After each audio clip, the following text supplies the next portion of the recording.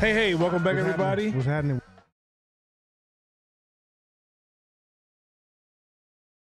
No. Yeah. He literally Unless told you pay, unless you got a bag of money sitting waiting. Hey, he literally told people Not to that going. face he is not going back to Tulsa, Oklahoma. There's no way in the world you're gonna get him back. First of all, I want to say I feel sorry, and my heart goes out to brothers and sisters living in Tulsa, Oklahoma. I feel like Tulsa, Oklahoma is what Jim Crow felt like week number 3. It feels so like there's 1 million people, right? 1 million people in Tulsa. 400,000 of them are black, and you see nobody downtown. It feels like a city where it's racial suppression. Business can be suppressed through racism.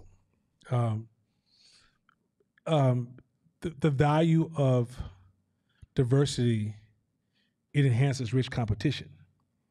Mm-hmm. But through the rich competition, the best will rise and we all benefit from it, right?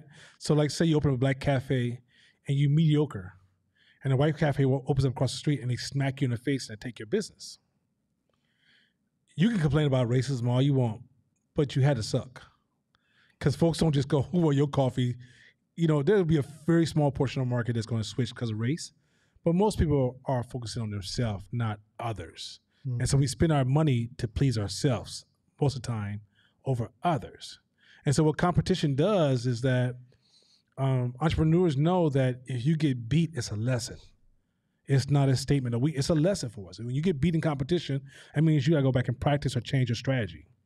Mm. And so what you saw was market isolation, where, okay, you could be the business over here by yourself, you could be the business of this over by yourself. And so they were celebrating mediocrity, right? And so what we saw was the food sucked everywhere we went. The hotels' food sucked horribly. A lot of service sucked everywhere we went. I mean, it was so bad. Shopping sucked. I was like, what the hell is this, right? But the division, black folks like, we don't go on that side of town. White folks like, we don't go on that side of town. That separation, like, think about this.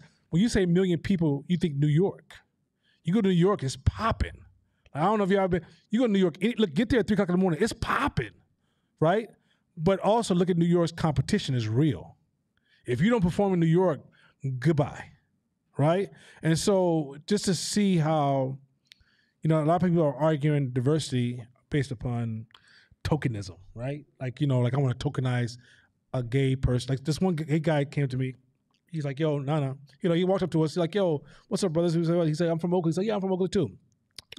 He goes, by the way, I'm a queer. And I laughed in his face. I said, what the fuck you said for? I'm looking at you. Like you got the rainbow mask on. Like you got fingernails every color. You got on a sheer shirt. But no straight dude wears a sheer shirt. There's just no reason, right? With nothing underneath it. I said, but here's the thing. Are you cool or not? Because what I'm not going to do is treat you the way white people treat you, which is you say you're queer and you become a celebrity amongst them. Nah, you cool or not? Because I don't give a shit about your sexual preferences. What I do care about, how you going to show up, right? He was shocked as fuck. He's like, okay, I ain't never heard that answer before. But it's like, because you're not used to being seen, used to being tokenized. Same thing with black folks when you get jobs in white corporate America. They tokenize you. They don't see you. They don't say, hey, you're black, so you have a unique black experience. Can you bring your creativity, your innovation, the way you see the problem to the table, which will enhance the way the team sees the problem? What they say is, yes, we fill the seat. We have somebody black over there. Yes, look, come on now. You got an Asian person here. We got a Latino person here. We got somebody from the LGBTQ plus community from there. That's not seeing people. That's just shitty. And then I also I raised a question. Do you like everybody in your family? He says no. I said, do you love everybody from your city? He says no. So how the fuck you supposed to like everybody who's gay? There gotta be some gay people I really like, and there's gotta be some gay people I'm like, I don't really give a shit about you, bro. Fuck off, right? Because that's when you see a people, then you start to see the diversity, and you start to appreciate your particular selection of diversity. It doesn't mean that you wake up in the middle of the morning and go, for all people I don't like, I'm just gonna have a pitchfork. I'm gonna go just protest against them. That's not what the fuck I'm saying. But there is a merit-based system when it comes to human relationships. Like, I don't hang out with crackheads. Sorry. Them motherfuckers rob too hard, right? They go too hard in the paint. And so it ain't in my interest. Now, if the crackhead says, hey, man, I feel unseen and you don't value me, I'm going to shrug my shoulders and keep walking because, motherfucker, I don't. At the end of the day, there's a message we have to send to people is that the experience you're having with others is causation is because how you're showing up to those relationships. If you have a lot of negative experiences with people, it's how you're showing up. If you have a lot of great experiences with people, it's how you're showing up.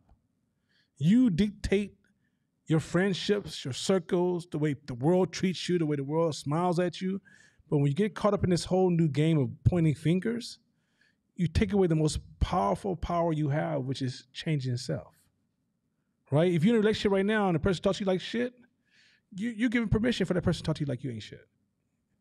Because I promise you, that person don't talk to everybody like they ain't shit. I can promise you that. Because they get smacked. Or some people just will dismiss them. Or some people won't give them the time of day. And they'll shape up to receive that time of day. So how we are being treated in life, I think it's a crime to focus on victimization when we have so much power in our own hands. But with that being said, you know me, I don't know how to be superficial. It's kind of hard. Even when I'm telling jokes, I have a deep thought in my mind. But I want to say this. I want to make an announcement. So next month, as you guys know, me and Court had a dope-ass dialogue. So before me and Court talked on the plane, there was this thing that was itching. And I always said since year 2 that I wanted to remove hope from the mental connection or the branding of the self-help culture. I don't want this is not a self-help thing at all.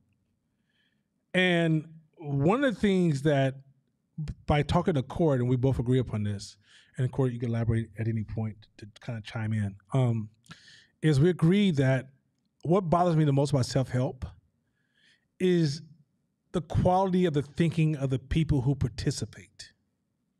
So this again, the quality of the people thinking who participate. Give you an example. If this room was filled with Harvard students, your conversation would be of a certain level. But this room was filled with Landmark students, it'd be of a certain level. And I told Court, I want us to hold ourselves responsible by the quality of y'all conversation. And what does that mean to me? That means that when you guys are speaking, do you contextually own these ideas, or you just bring these ideas up to raise your status amongst your peers? Can you command this knowledge as it's yours, or are you looking at us as gurus, like we have some insight that you can't have? Are you reading books by people worshiping certain authors, whether they are Daniel Kahneman or Bill Gates or Steve Jobs or Tony Robbins? Are you worshiping these people and going, oh man, I love what they say? Or are you seeking the knowledge, their source of knowledge? So there's a couple of things that I wanted to change this year, and we're kicking it off.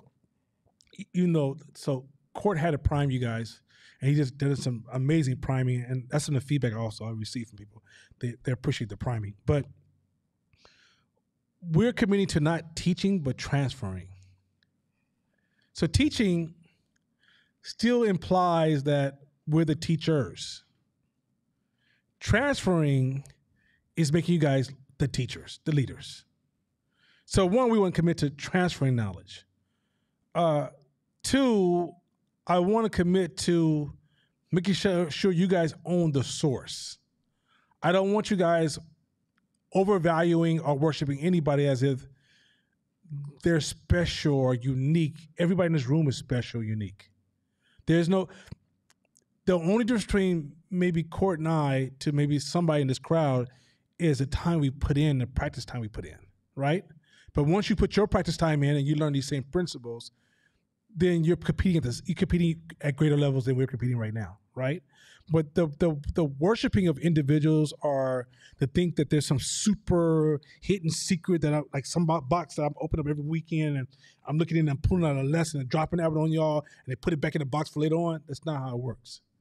Is what you're hearing when me and Court sit in front of you is a lot of practice, right? So, which leads to my other point. So Tennille was doing her due diligence. Was like, Nana, where's the podcast? Nana, where's the podcast? We're off for 2 weeks. Where are the podcasts? I'm starting to have a problem with podcasts. Now, I like them a little bit of podcasts, but podcast dependency is making me a little nervous because I never had podcast dependency, but I started seeing there was a podcast dependency starting to brew in this class. The problem with podcast dependency is you're not owning context. I was just talking to my brother Josh over here, my Jewish brother Josh. I like to do that when it was my Jewish brother Josh over here. Jewish brother Josh. And I was hollering at him saying, there's a cost for whatever you want in life. You got to pay a fee. There's a cost to whatever you want in life. There's just a cost. And too many of us are trying to negotiate and budget our way to the top. There's a cost. Anytime you want to go somewhere, there's a fee for that shit. You don't get to go there's nothing for free. And for some reason, there's folks who told, I've said this in class and this podcast I put out in the past, I said, the most valuable investment you can make is information. And so many of us are trying to negotiate that cost. And so we try to shrink it, compress it, reduce it, take it in fast to a podcast. Mind you, it's not your fault. It's not because of ignorance. It's because your brain doesn't like to burn resources on anything that doesn't have to burn resources on it. So it likes to take the shortcut every chance it gets. But unfortunately, you got to pay a cost. And the cost is sometimes you need to read a particular book. So when you learn a principle, you can learn how that principle shows up in so many different ways, which enhances your decision making, which also enhances your control over the things you do have control over. Right? Like life is like an ocean, right? But at the end of the day, a surfer needs to have some technique. there is a negotiation of technique and the unpredictable occurring, right? And quite often when we listen to podcasts, we're getting all these cool little points and highlighted points. But if I was to test you next week on how to use these points in the real world, you don't have that context for proper application. This is where the self-help goes wild with. They give you all these cool ideas, and if you consume them, you can repeat them back and you look really impressive. But if somebody hits you in the mouth, you have no fucking technique. The death comes from sitting with a single 1, 2, 3, 4, 5 ideas, diving into that idea and looking at its application within different scenarios, from different perspectives. Also understanding the variables that allow that principle to work. And if those variables change, you don't apply the same principle. So, for example, historically, somebody may say, well, Martin Luther King said, and I say, what the fuck did you tell me that for? There's so many things have changed since Martin Luther King made that original quote or statement. Those original ideas don't exist anymore, right? And so for somebody to say Martin Luther King said, well, we didn't have the internet then. Cost of living was different. Transportation was different. Cell phones exist. Economic changes happened. 9/11 happened. Recession. There's so much, right? And so when you quote something historically and don't take into account all the changes, and then you try to apply that strategy today, it's a flawed strategy. The strategy has external impacting factors that make the strategy relevant.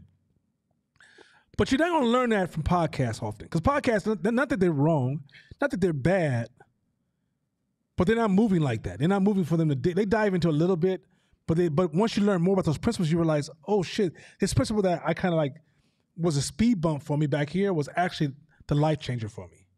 But I didn't know that because when the person presented it, the angle they presented it from and how they use it in the discussion didn't seem relevant to you. So you have to learn principles way freaking deeper than that. So what I plan on doing is, there's a book that I've been going. I got so many books I read, but there's a particular book that I want us to treat like a podcast. I want you guys to purchase it as an audio book. Okay, the book is called The Psychology of Money. It's 5 hours long. That's 4 weeks of podcasts. Listen to it. It's an hour a week. If you can't give an hour a week to yourself, then the reason you're not performing well in your life is not because white people are hella big and they got big muscles and they run with the X-Men. The reason you're not performing well is because you don't spend no time investing in yourself.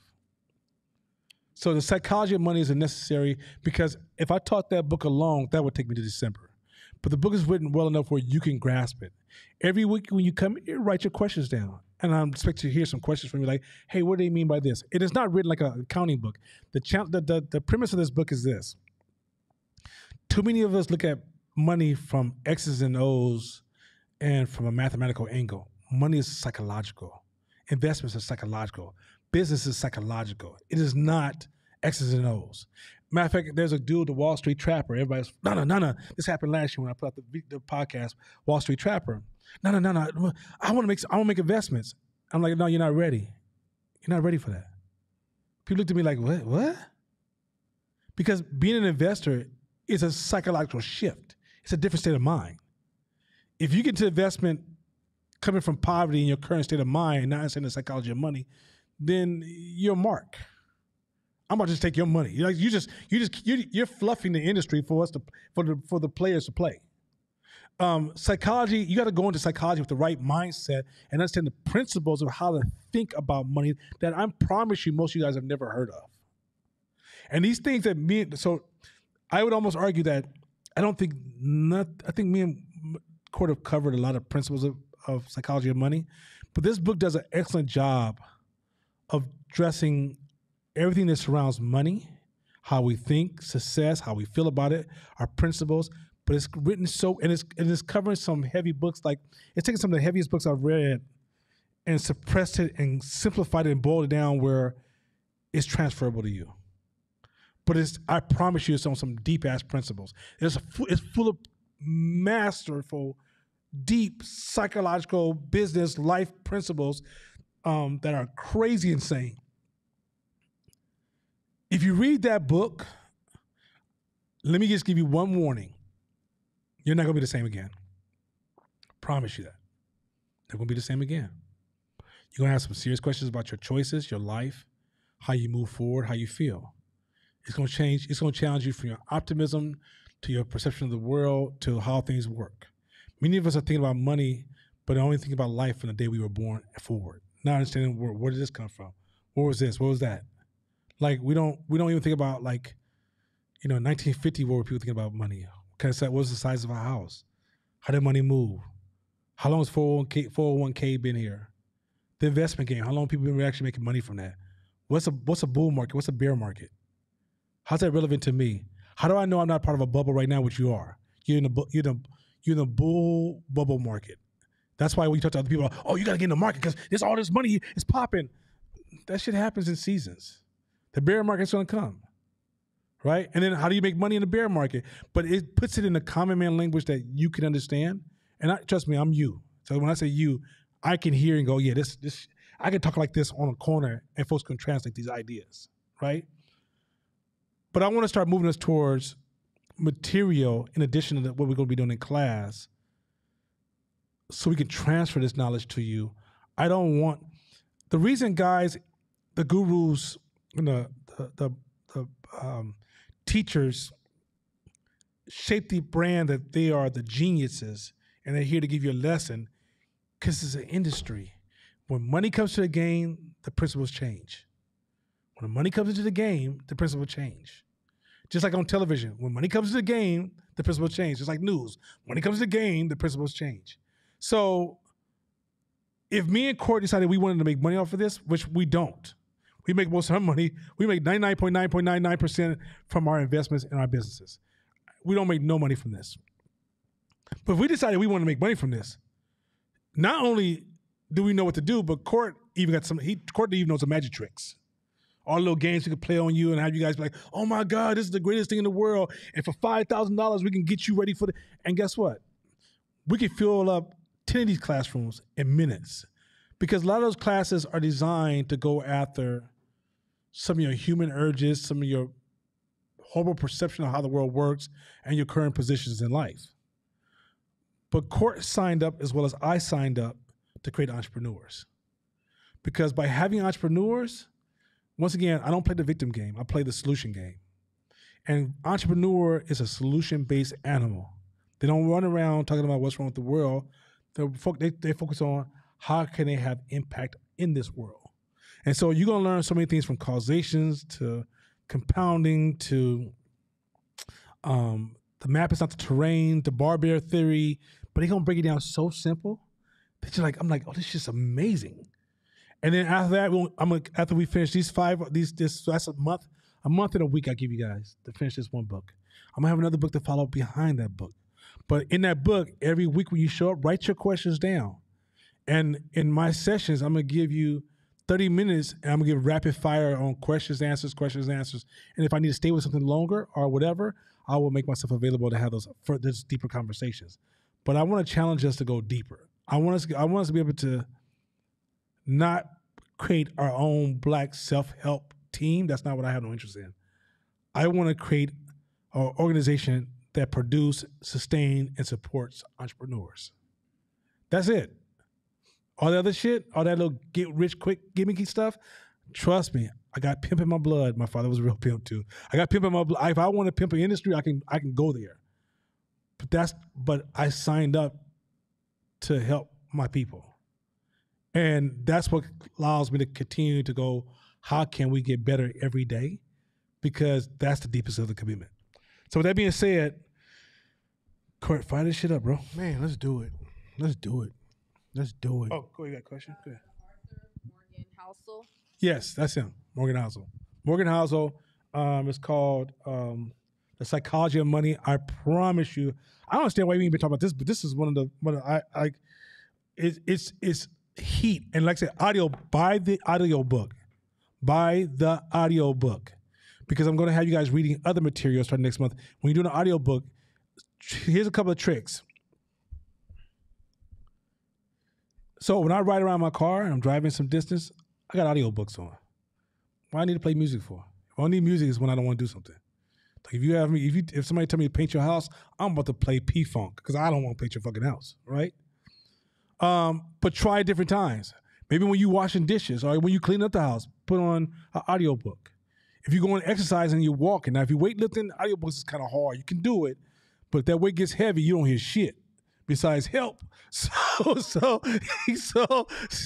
just keep it at 100. So I fixed that. So but try the audiobook, and what you'll find is that many of us are busy. I get it, but you got to make an investment in self, and you got to find creative ways to invest in self, and you got to stop waiting for Lady Chance, Hope, and the rest of your imaginary friends to come save you, right? Because at the end of the day, everybody that can hear my voice can produce. Everybody that can hear my voice can have the life they want, but you got to know what the fuck that is.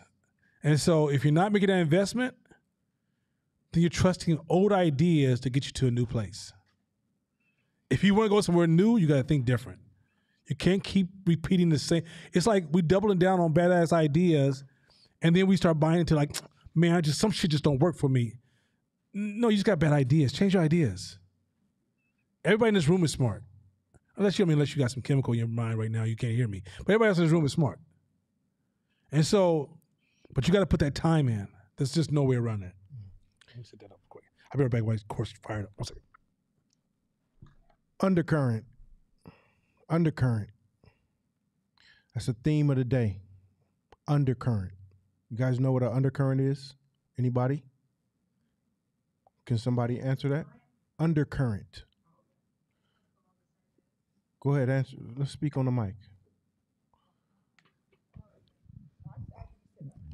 No. A real undercurrent, not the metaphor, but a real undercurrent. Undercurrent. Sorry. The undercurrent is like something that happens in the ocean, like where they have like rip tides and stuff, and it's the pressure that happens below the surface of the water. Okay. So,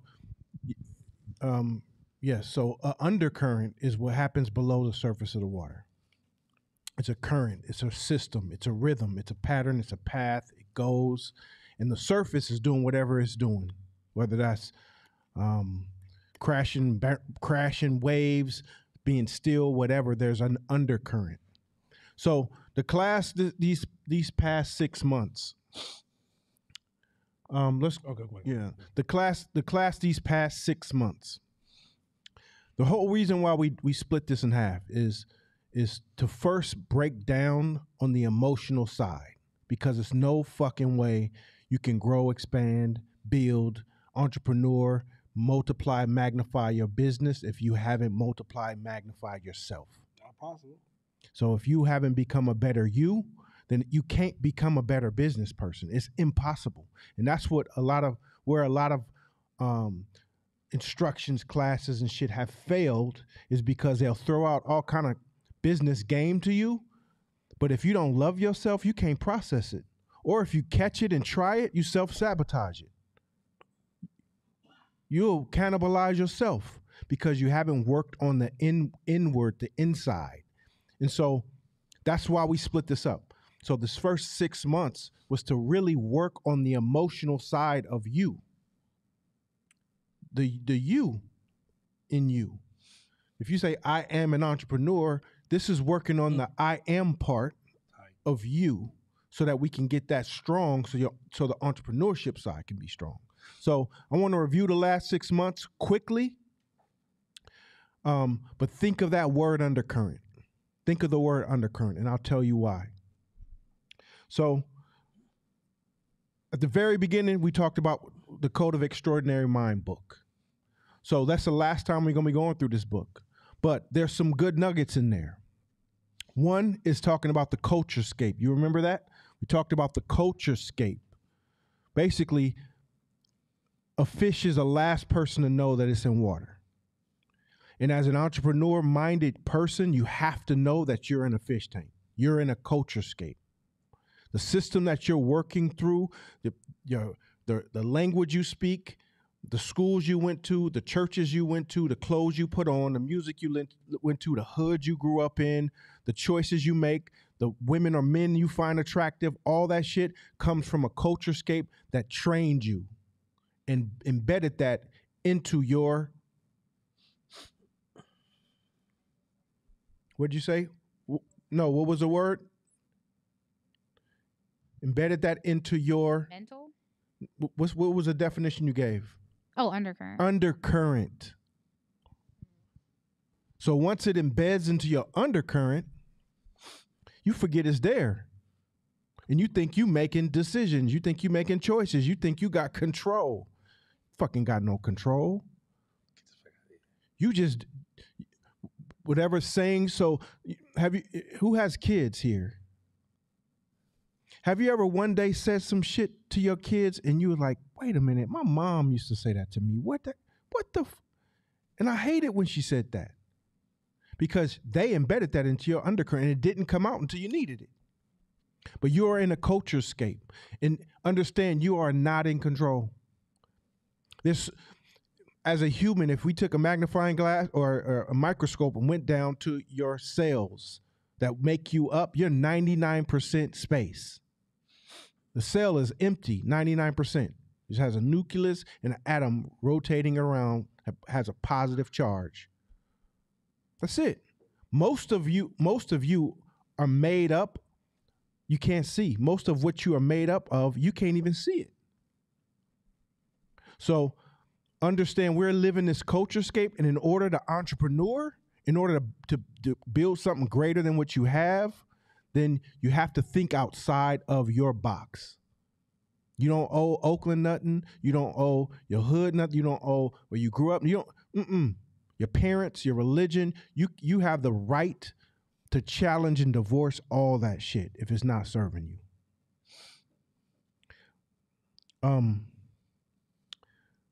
The second thing, one of the things we learned is, again, this culture scape is made up. It's not real. It's made up. Humans, man, just decided they wanted to do X, and then they're like, there's X. It's their right. They had the power. But all of it is challengeable. Remember that. Now, there was other things in that book, but let's skip to the next book. Ego is the Enemy. Ego is the Enemy is a book that I hope broke you down a little bit.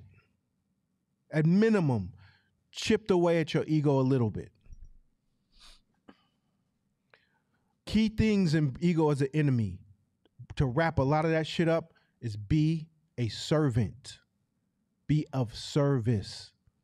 Every time you show up to a place, be of service. Be a servant. Palms up. How can I serve you? Fuck that I'm a boss shit. I'm a boss. I'm an entrepreneur because I don't want nobody telling me what to do. All that is fake. Be of service. How can I serve you? That's basically ego is the enemy in a nutshell. If you want to be in a love relationship, evaluate how much value do you have to bring to one? Meaning, how much could you serve a significant other? And it ain't about money. Well, I got a good job. That ain't shit. It's how much service could you be to that person? If you want to be an entrepreneur, how much service could you be to customers? If you want to be a leader, how much service you can be to the people you want to lead? That's all. Anything that's done big is. And remember, these things that we speak on have been simplified. So you can't get caught up in the East Oakland hood vernacular that they're spoken in. Is because we've taken these complicated ideas and broke them down to where we can understand them, because that's how our brain works. And that's the value we give to you, is saying, no, here's the nuts and bolts of it. This is how it is in our language. So end of the day, it's how much service can you be to anything you show up to? You want to be the king? The king is the ultimate servant to his people. You want to be the queen? The queen is the ultimate servant to her people. So move with the servant's mentality. Second thing in Ego is the Enemy, shut the fuck up. That's basically what the book is saying. Shut the fuck up. The brain uses the same amount of resources in doing as it is in saying. So Anytime, everybody know all the people who's doing big things. I'm doing big things, man. What you been up to, man? I'm doing big things. I got this, I got that, I got that, I got that, I got that, I got that. Your brain doesn't know the difference. It doesn't know if you're lying or not. It thinks you're doing big things. So then it's like, oh, well, we ain't got to do shit then. Turn on the TV. Wait, I gotta work. No, but you said you was doing big things. So you confuse your brain when you talk. Don't say shit. Just do. Just do the work. We say, or he says, and I adopted it too. Your bank account is your report card. Your bank account is your report card. That's like I think that would shut a lot of motherfuckers up. Because I've been bamboozled by it. In the gym, people sometimes think to equalize with me or to minimize me, they got to tell me all the big shit they doing. And some of it, man, I've been around this place for 40-something years, and sometimes I still get caught up like, what? That's dope. That's crazy. That's good, because I love to see black people doing good. Yeah, come through. Let's talk. And then we talk, and this motherfucker ain't doing nothing. He just talking. So make that part of your undercurrent. Less talking, more doing. Also, understand the power of the mind. Our minds are way more powerful than we give them credit for or than we use them to be. There's something called the placebo effect. Then there's inspiration and there's motivation. Now, we don't preach and speak about these things a lot, but still use them to your advantage. When you believe in something, when you're inspired by something, when you're motivated by something, it gives you in some extra gears. What we're saying is we gotta know how to drive, and you gotta be on the right road, and you have to have the skills to maneuver the car you're driving. It's not just motivation and inspiration alone, but you need it. Just like he said, if he's doing some shit that he don't like, he's gonna listen to music. Because music is going to give him a little more than listening to a podcast by doing some shit he don't like. Because it changes the motivation and inspiration. So use those things. Another thing, self-love. Got to love yourself. You got to work on loving yourself and raising your self-value.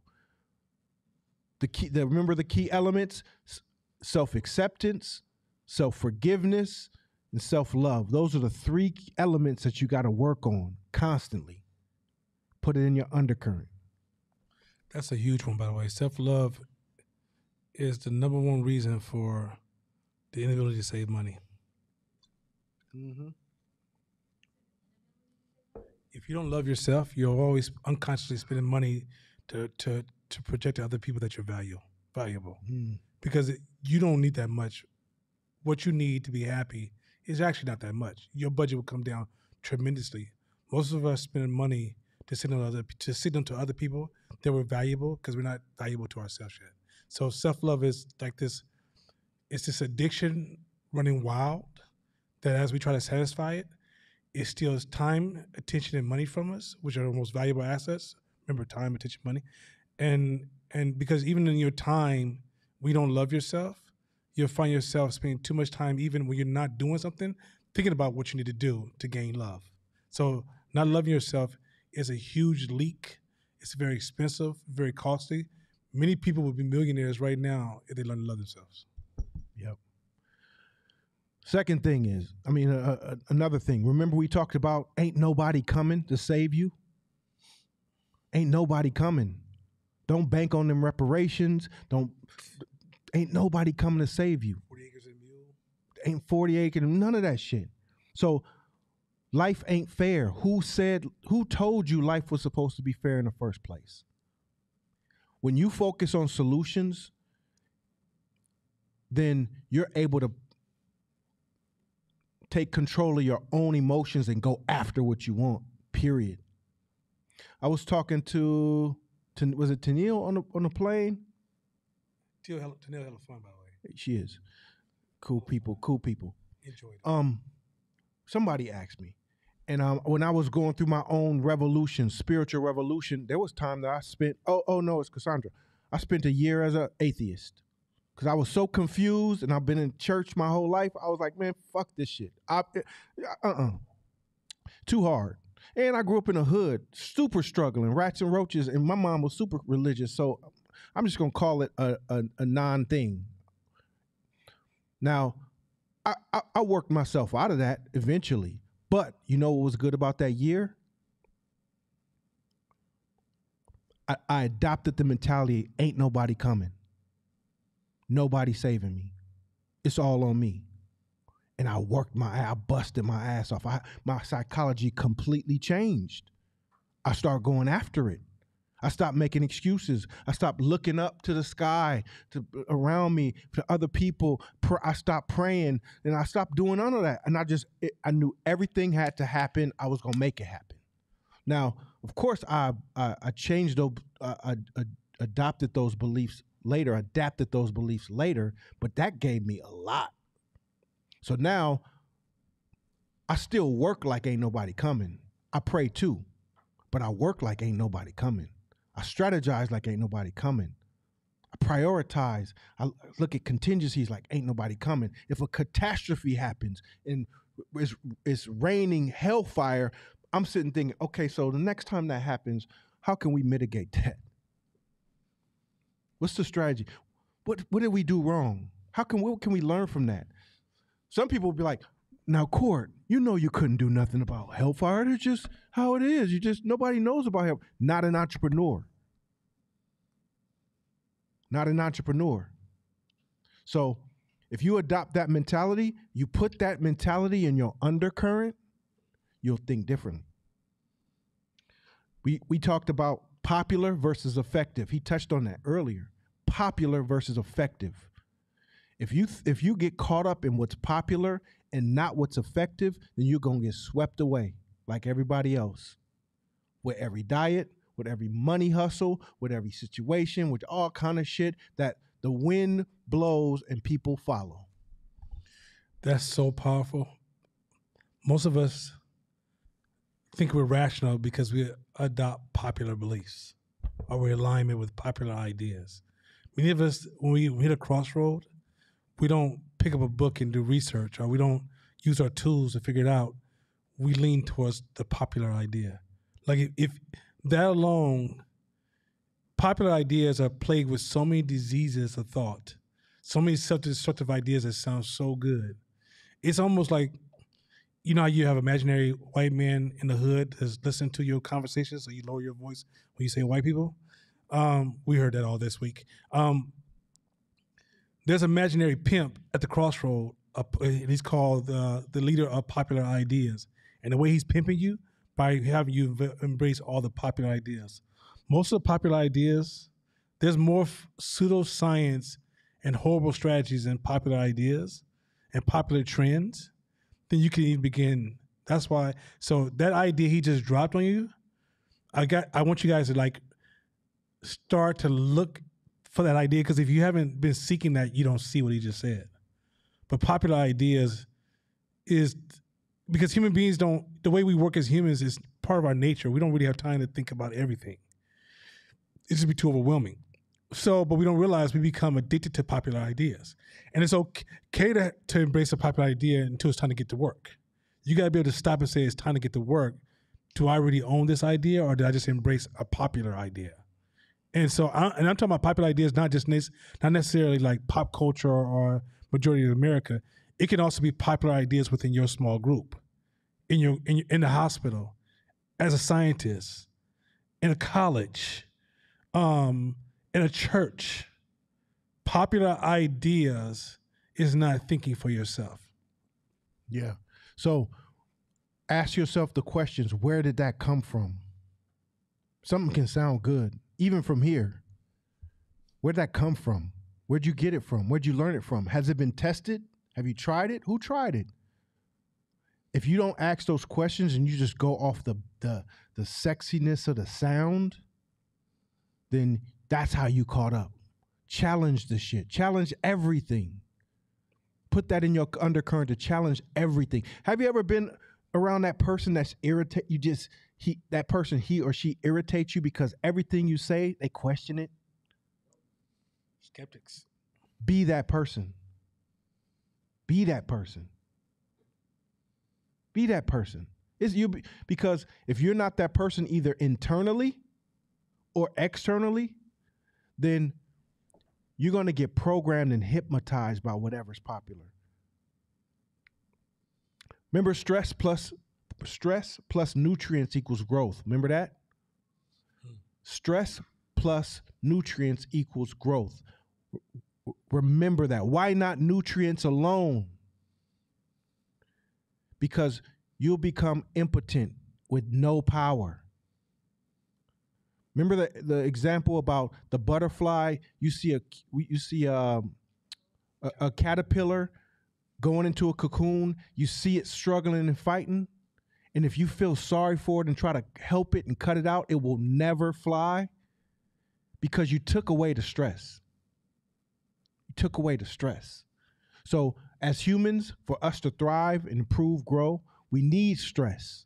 We need to feel scarcity. We need to feel some, oh shit, what am I going to do? We need to feel some, oh, I got to get this done. Or, oh man, I'm fucked up. You need to feel some of that.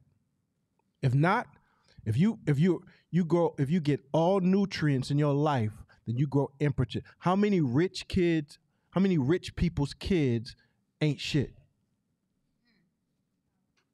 Because if you're not savvy enough as a parent, and if you become highly successful, upper class, and you don't know this formula, which a lot of times people don't know, you want to give your kids everything you didn't have.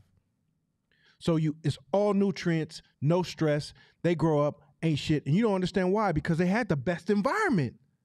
They had the best teachers, the best schools, the best maids, the best food, the best everything. How come they ain't shit? Because there was no stress. I have a question. Let me hold it. I'm almost done. Remember, compound interest in everything. Everything is compound interest. Everything. How you got here is compound interest. Everything is compound interest. How you see the world is compound interest. Your money, compound interest. Your business, compound interest. People say, I want to blow up. I want to blow up. I want hella customers. I want to go viral on Instagram. Look, get one customer and be so good at servicing that one customer that she tells somebody.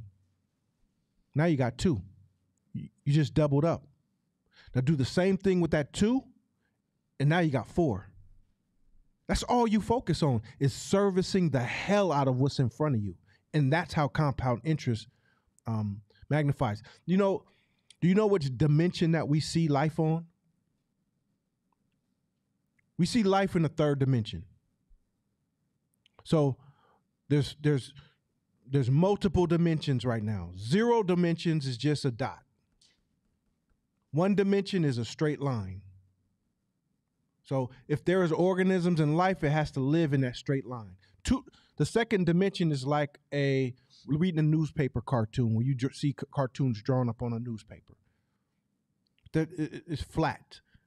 Third dimension comes into play where you have depth. That's the only difference between the other dimensions. The fourth dimension now, if you've ever studied physics or quantum physics or anything, and you've seen what a square looks like in fourth dimension, your eyes, it's hard for you to even wrap your head around what it looks like, because that's not how we have adapted and evolved to be.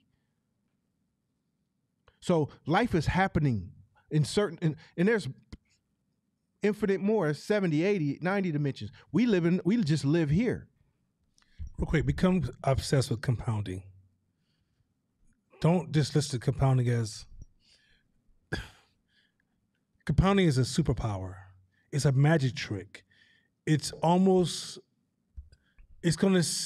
you can't wrap your brain around compounding as you hear me speak about it. It's something you only gonna understand through the experience, but your brain literally can't rationalize it. It's hard for your brain. If you just look at a compounding exercise, your brain can't wrap itself around it. It doesn't make any sense to you. That with that one by time you compound it 64 times, it went from 1 to quadrillion. Like, I don't think you understand. Like, you really can't see compounding, but it's one of the most powerful. We're going to teach you some other principles, but other principles are going to teach you compounding is one of the top principles. And I promise you, you don't hear compounding language in the black community at all. It doesn't exist. You don't hear compounding amongst poor people. It doesn't exist. But when you talk about people who move and shake and have impact, compounding is the ultimate walk of faith. You can't see where you're going, but all the signs that you know you're going the right way. And compounding is one of those things where you can change your habits and think, oh, that's not that big, and disrupt the compounding and literally lose massive steps because you don't understand the importance of the consistency to maintain for compounding to work. There's a recipe for compounding to work, and if you just change that recipe slightly, you can lose such a huge, huge impact. So when you leave this class tonight, I want you guys, every time you hear the word compounding, become curious, investigate, and learn as much as you can, because it's going to come up a lot in the next few months, but it has not only your money, it has to do with everything. Matter of fact, life is rarely ever a straight line. Life has more compounding in it than straight lines in the universe. So like, oh, there's a straight line in the universe? No. It's a compounding effect. Your mind wraps it up as a straight line, but there's very few straight lines in the universe. So there's all kinds of principles around lines, but compounding is one of the major principles. And I can't begin to tell you, like, it's a thing that I still go, that shit crazy. To this day, I still think compounding is the most craziest shit I've ever seen in my life. And if once you get a grasp of it and you start to adopt it in your psyche, it's like somebody actually put a pair of glasses on you and you can see stuff that other people can't see. It's a math of the universe that is so fucking powerful, it's going to fuck you up, but you can't feel it. That's what's so crazy about it. Your rationalization just doesn't feel it. Yeah.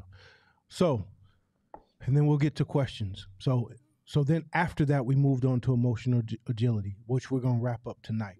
But what I want to say to you is this. Moving on to this next 6 months, it's going to be a whole nother level that Nana's going to speak on, that I can't even speak on in some ways. I can't. And it's strategy, it's data, it's strategy, it's ways of thinking.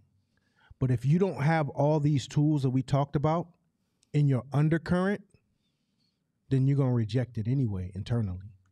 So you got to be continuing to work on these things through this next 6 months. You still got to be working on these things and learning and improving and growing the emotional side of yourself in your undercurrent this whole time, so that what you do learn in the next 6 months takes hold. So you grasp it. So it changes the color, the filter of what you're saying. Like I said, I had somebody tell me the other day, I was talking to them about ego. Ego is an enemy.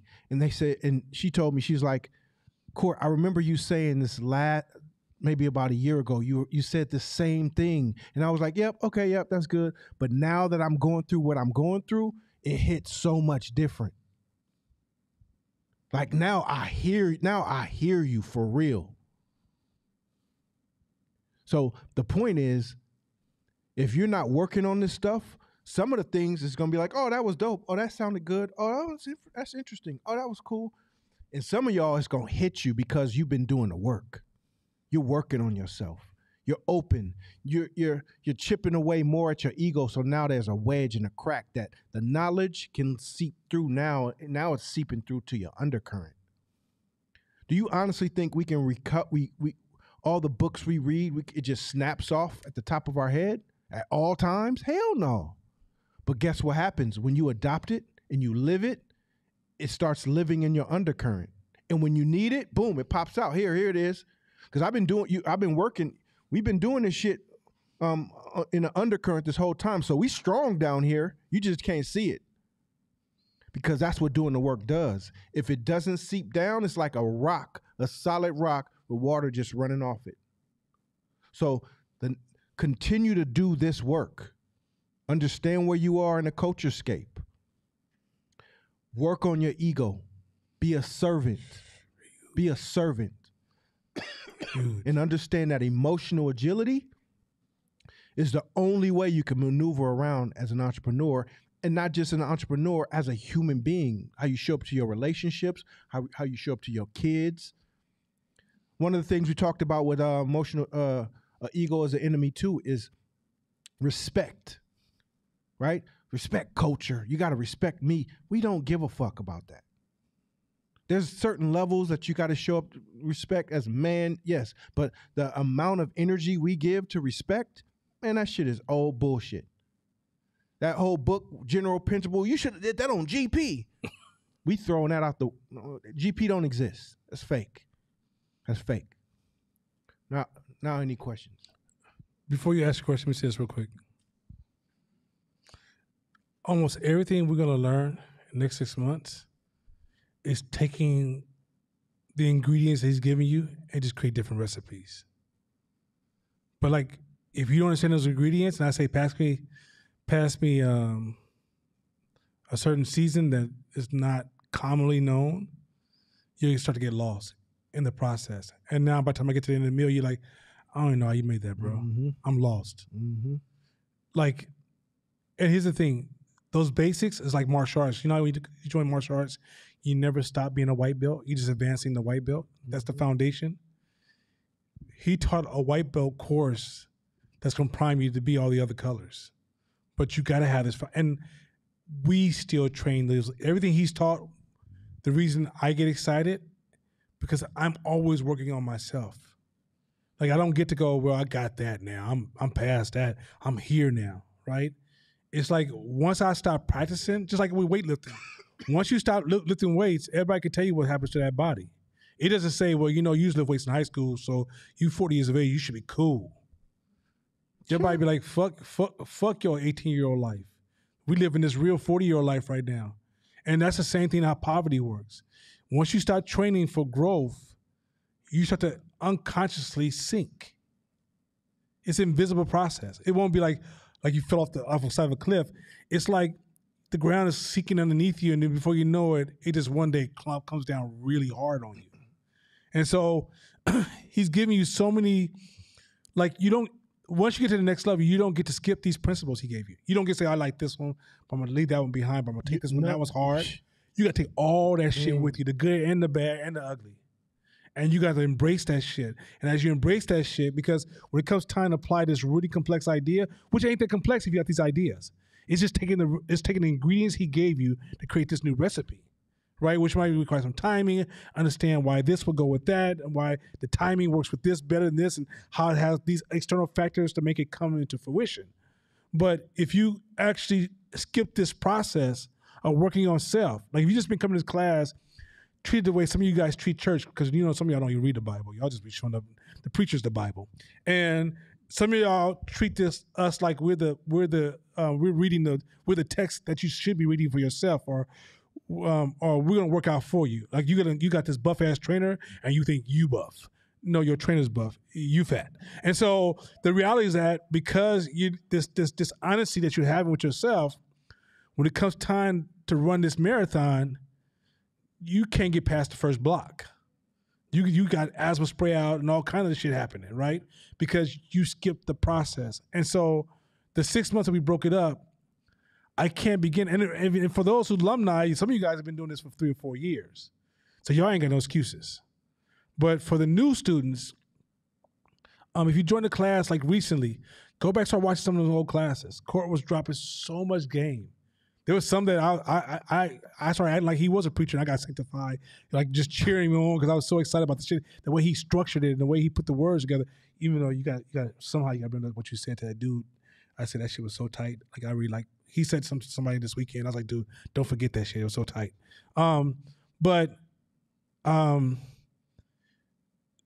The basics will never go away, and the basics are going to change as you grow.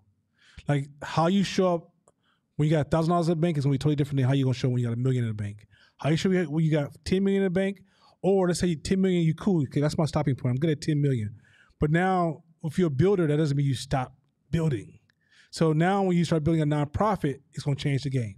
When you start working with kids, it's gonna change. When you start working with adults, all this gonna change the game.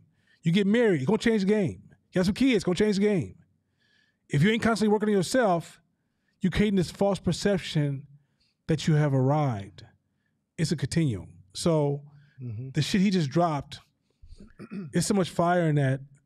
Like those are not lightweight principles, and hopefully maybe we can send those out to everybody to Neil so they can kind of reference those things the first 6 months of what you need to go back in. And I promise you, when you guys say, man, this is not transferring, watch me reference a lot of stuff he taught. Yeah. So again, remember, put these principles in your undercurrent. Practice them. So how they get into your undercurrent is through practice. Practice. It's the only if you don't practice them, then they'll be on the surface. And so it'll look like you cry waves and the waves are high and everybody's like, oh, look at that. Look at that wave. Look at the wave. Look at the water. It's beautiful. Nothing in your undercurrent. Come on. So embed this in your undercurrent through practicing these systems. And yes, they're simple. It's not a complicated equation that, or I sound super educated. No, these principles are simple. They're simple. They're dumb simple. What people fail to do a lot of times is just put them into practice, or they think they're too intelligent to practice them. That's easy shit. Teach me the complicated shit. Yeah, there you go, Court. You know, this weekend, real quick, we went to Oklahoma. Almost everybody who sat down with me either cried or gave this really humbling testimony of their weaknesses. And how did that happen? I didn't run up on nobody and flex on anybody, but I cut through the pride bullshit. Going back to, because our people don't feel like we're good enough, we learn to become great salesmen of who we want to be as if we're that person today. So when we show up, we sell to you our thoughts as if we have mastered them and we're controlling them and we're driving them. But if I get to your house, you're at home watching cartoons.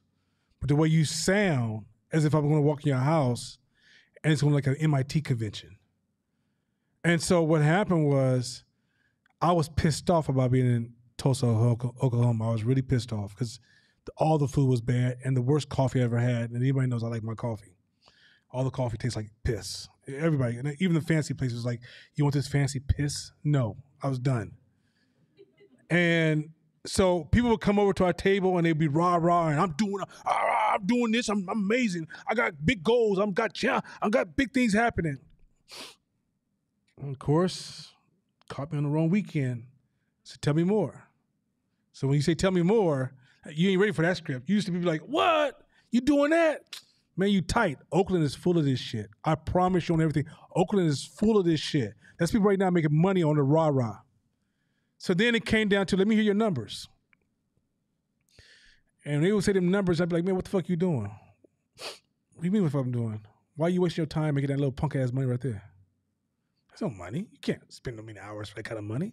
Motherfuckers at McDonald's, I was whooping your ass. Or I would tell somebody like, this woman was like, it's because your masculinity is so strong. I said, oh, tell me about your relationship with men.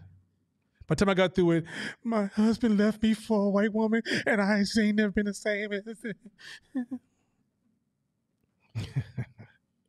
That's that ego shit he's talking about. The ego got all the people I was speaking to. I'm not telling you this because I'm being messy. It's common. And what am I suggesting? Going back to ego's the enemy. Many of us are living a life to satisfy our ego as opposed to living a life to satisfy ourselves. If we align ourselves, look, weakness is a part of the game. If you hear, right, and let's say you roll, okay, let's say you start off, you dead zero broke. You got to the point now, you got more money than most of your partners. Once you decide you want to go to that next mountaintop, you're at the bottom again. You're at the bottom. And every time you decide to get to the top of that mountain, you decide you want to go to the next mountaintop, you're at the bottom. There's a humility in this process that we're in. We don't gain a lot from falsifying where we are in our journey.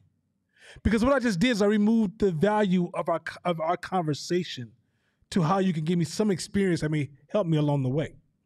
It might just be encouragement like, hey, hang in there. I really believe in you. That's all I need. But if I tell you I'm already at the top of all my mountains, that's where I've always been on the top of a mountain, and I know nothing else besides high altitude, then no one can save your broke ass. No one can pull you out of your depression. No one can tap you on the shoulder and say it's going to be all right because you don't lie to everybody and frame the stuff so wrong. And in Oakland, you go out in Oakland, go to a festival, and everybody's selling you pride cake. I'm on top. I'm doing. Look at me. Because everybody's hustling. Everybody's running promotions. We've become drunken with charisma. You let a motherfucker walk in here that ain't talking about shit, and you'll fall in love with. Who's that motherfucker? I tell you, I can't stand his ass. From Harvard. I said I can't stand his ass for shit. Huh? Cornel West. Thank you. Cornel West goes on television to speak to who? Harvard professors or the public. So if he's speaking to the public, his greatest value would be to deliver language and words that will have public impact, right? Then why the fuck he talk to the professors while he in public? You ever heard him speak before? He uses words I'm sure you've never heard of a day of your fucking life. He's in his head with his Frederick Douglass suits on. Right? When you disconnect from reality to the point that you buy into these ideas of who you think you are, what you want to be, that's your ego getting out of control. It's so out of control. Now you're spending money to protect. Now you're driving this expensive ass car you barely can pay for so you can protect the ego image that you created. Now you're going after the mate that will complement the ego image you created. Now some of you are living in the closet from a life you really want to live because the ego you created. You don't know how to build a relationship with reality because your ego has kept you from it. That's why this shit he's telling you is like, I'll give you these next group of strategies. It's like if you took a couch person who wants to be a basketball player but never practices, just brought a nice basketball, wears nice clothes when he watches the game. If I gave him the Warriors strategy, it has no value to him. What are you gonna do with it? He can't play. He can't defend. He don't have enough oxygen. What the fuck you gonna do? You don't have no skills. You don't even practice. You can't shoot. You can't even do a layup. So I can give you all the exercises. So here's the booklet of all the Warrior strategy. Here you go. This is a secret booklet. You can't do shit with it. You never did the preparation. And that's what you've been learning the first 6 months is how to prepare yourself to work with the strategy that's going to be delivered to you. Otherwise, you will ineffectively compromise the strategy with the way you think. Being an entrepreneur is not adding more information to the knowledge you already have. You know, the Bible calls it being born again. And in entrepreneurs, we call it changing your state of mind. Those of you who are refusing to let go of the current state because it's your comfort zone is stuck between your institutionalization and your freedom. You got to make a decision which one you want. But you can't play both sides. They don't go together. They just don't. Mm-hmm. So before we move on, any questions about this last 6 months? You want to start off, Shakina? She got the mic already. So this is going back to when you were talking about, I'm sorry, I have a lot of notes. Critical thinking. So my question was, should this be an internal or an external thing? And how do you not block your blessings and not damage your social currency while being a skeptic? Wait, did you get the question? I didn't get the question. Yeah. Because I think context is lost because you've taken notes. Yeah. So can you explain it? Put it in your own words. I was trying to capture it before the thought fleeted away. So when you were talking about, you know, that motherfucker that you can't stand that always questioning everything you say, like be that person, be skeptical about everything. So in my head, my filter processed that as like being a critical thinker, like asking questions about everything. I don't know if I interpreted that correctly, but what my question is, and becoming a skeptic person, like being that skeptic or becoming a critical thinker, is that something that should be an external thing where you're showing people that you're processing the information and feedback that they're giving them, or should that be an internal dialogue that you're having so that you don't damage your social currency? Because nobody likes an asshole either, and people like to be listened to. So how do you find that balance between like being thoughtful about what you're taking in and absorbing and applying, but also like not just following all the social cues that we're just so naturally going to do as herd animals? All right, so y'all know I'm not a fan of the word balance, right? It's harmony. It's both. So it's within the context. It's you also knowing when to do which one. Remember, he talks about time, attention, money, right? So how much time do you want to spend arguing, battling every single situation? How much time do you want to spend? Add that up every day. If you were to challenge externally every single person that's stuck in a culturescape, like, it's not our job to save every motherfucker. It's our job to save ourselves.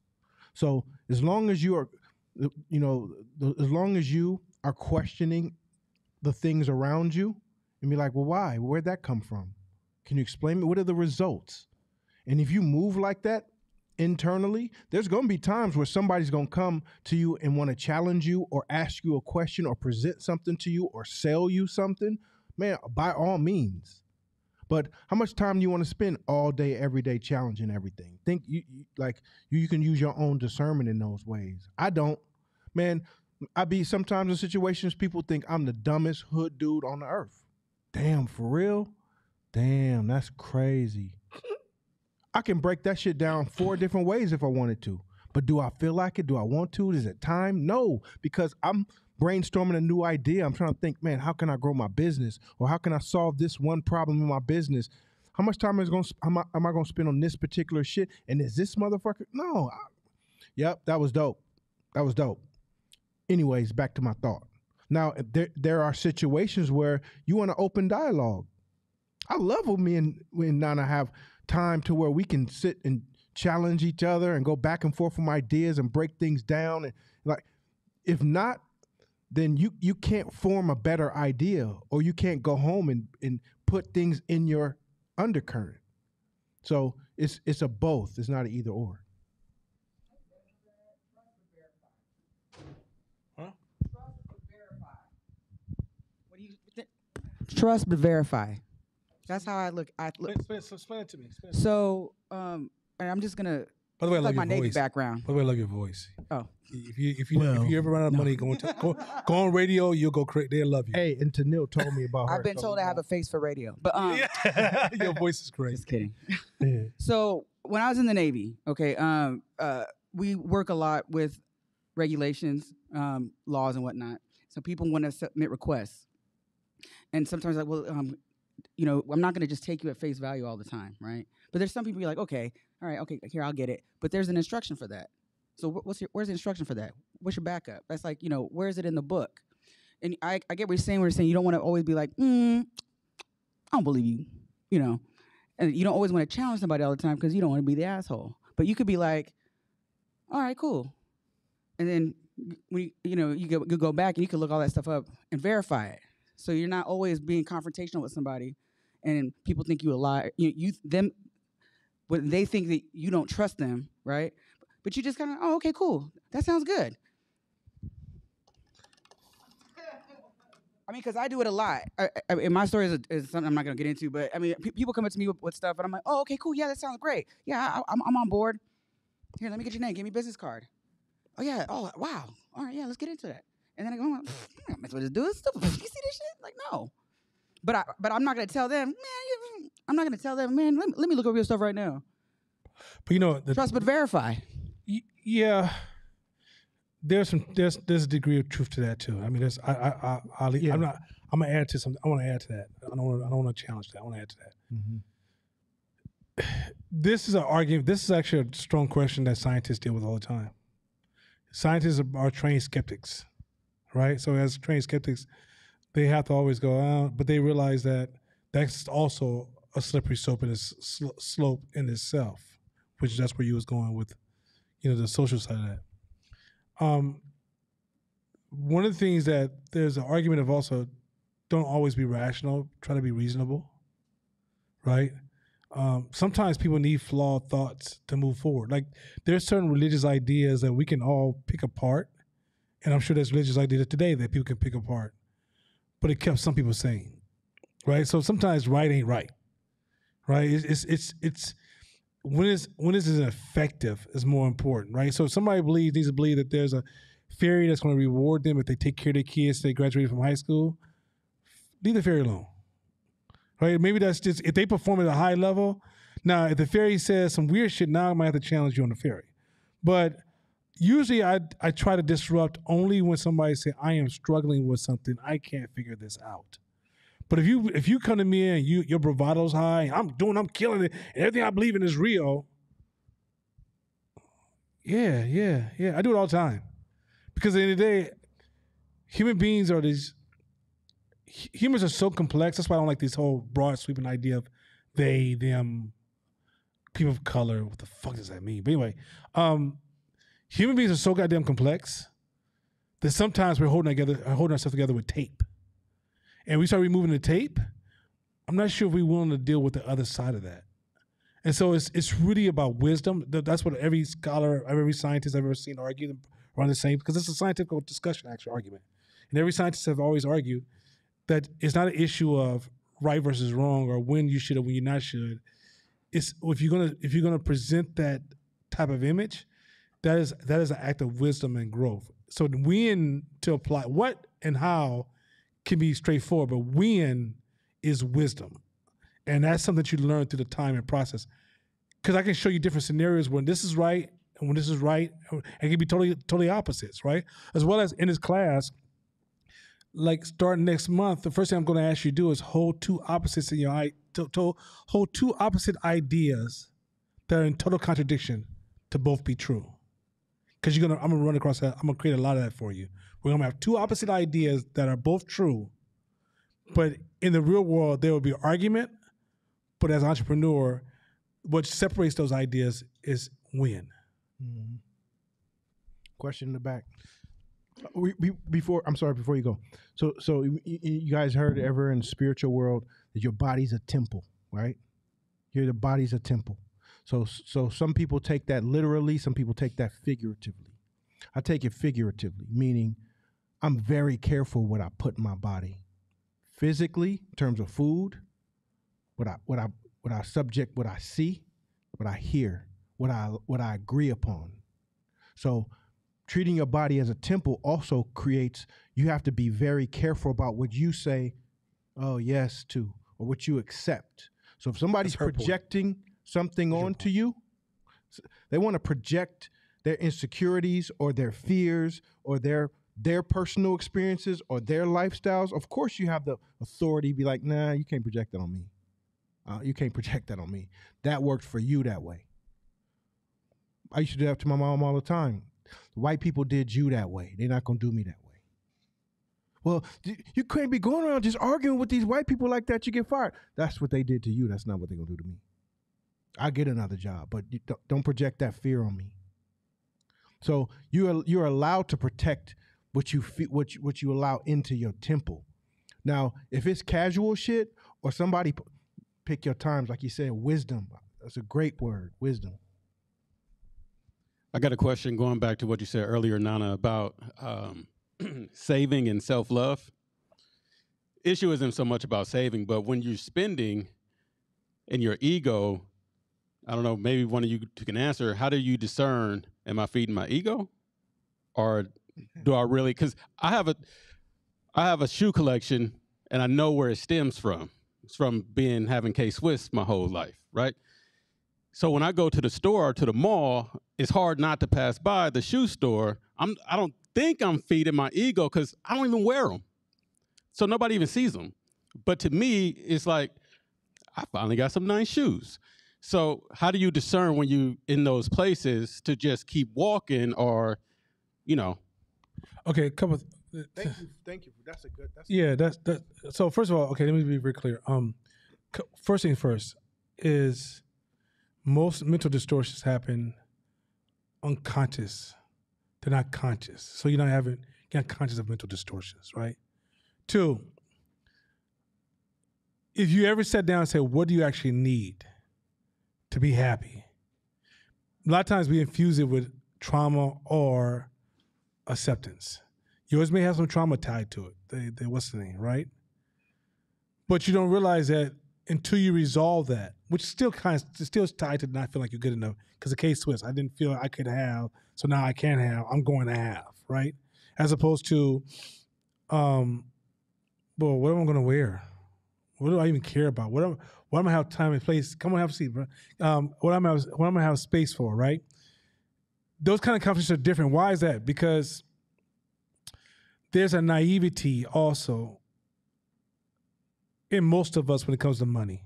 This is in the book, actually, The Psychology of Money. I can't wait till you read it, because he gets into like layers of how to identify those levels of enough, right? The issue of enough is so much more powerful than you realize. There's people that spend their whole life that keep chasing to the point because they don't never feel they have enough, and they don't realize that as you're chasing this invisible thing that you're chasing, that it's built on the basis that tomorrow is definable. If tomorrow is uncontrollable and the ground could drop from underneath you tomorrow, then why are we not having a relationship with our money like that? But we spend, like one of the things he says in the book, he feels sorry for somebody who gets one check a week and then uses that check to maintain their lifestyle. Because when there's volatility or when anything happens crazy, then you literally you fall hard. You don't fall like everybody else, right? When 9/11 hit, remember I said 9/11 didn't mean shit to me. No, COVID. And everybody around me was going, COVID, what am I doing? And I was like, shit, I got 2 years of runway. Meaning that if I don't make a dime, I can pay my staff for 2 years. Because I automatically assume I don't control the future. But your brain wants to perceive that. Your brain never says, tomorrow could be the worst catastrophe in the world. And if you look back last 20 years, which one of those did you predict? None of them. So you got to know that next 20 years, you don't predict the next set of them, right? So when we're not spending to maintain life consistency. So if life does a dip, we're just doing bumps. And what makes us ultimately happy is a sense of certainty. So true wealth is defined by being able to do what you want to do when you want to do it, not spending. Spending is rich. Wealth and richness is two different things. So if you're really focusing on wealth and then you find yourself overspending in a certain area, you usually compensate for something psychologically is happening. Now, do you need to be perfect? No. Because I hate when these kind of conversations happen and motherfuckers go home and try to, I'm going to go on my Atkins diet and be perfect. No. Don't burn your shoe collection. Yeah, don't burn your shoe collection. My no. size, come holler at me. I'm buying from you. Yeah. So that's not. Hey, did my microphone go out? Did my microphone still? Yeah, it's still. Okay. So it's not that. I'm not suggesting that. And it's not, like he said, it's not to ask you to go home and burn your shoe collection or be ashamed of it. But it should spark you to have a deeper conversation with yourself. Okay, let me jump in there because it might. Let me jump in there. It's again, the ego is not. Don't think the ego is bad. We need portions of our ego. The reason why we walk in this earth as black people with our chest out and our head held high, we could thank our ego for that. Because we didn't have shit, we was treated like shit, we were marginalized, all the things, but we still found a way to find reasons to be confident. So some ways the ego is good. Other ways is it can spark you to make a new decision. I got fired. Well, fuck that shit. All right, I'm gonna do something. I'm gonna go do it big now because of a failure or a rejection or this or that. But it's when your ego is doing the driving is where it gets dangerous. Same thing with you have, if you enjoy things, you want to spend your money on fun shit.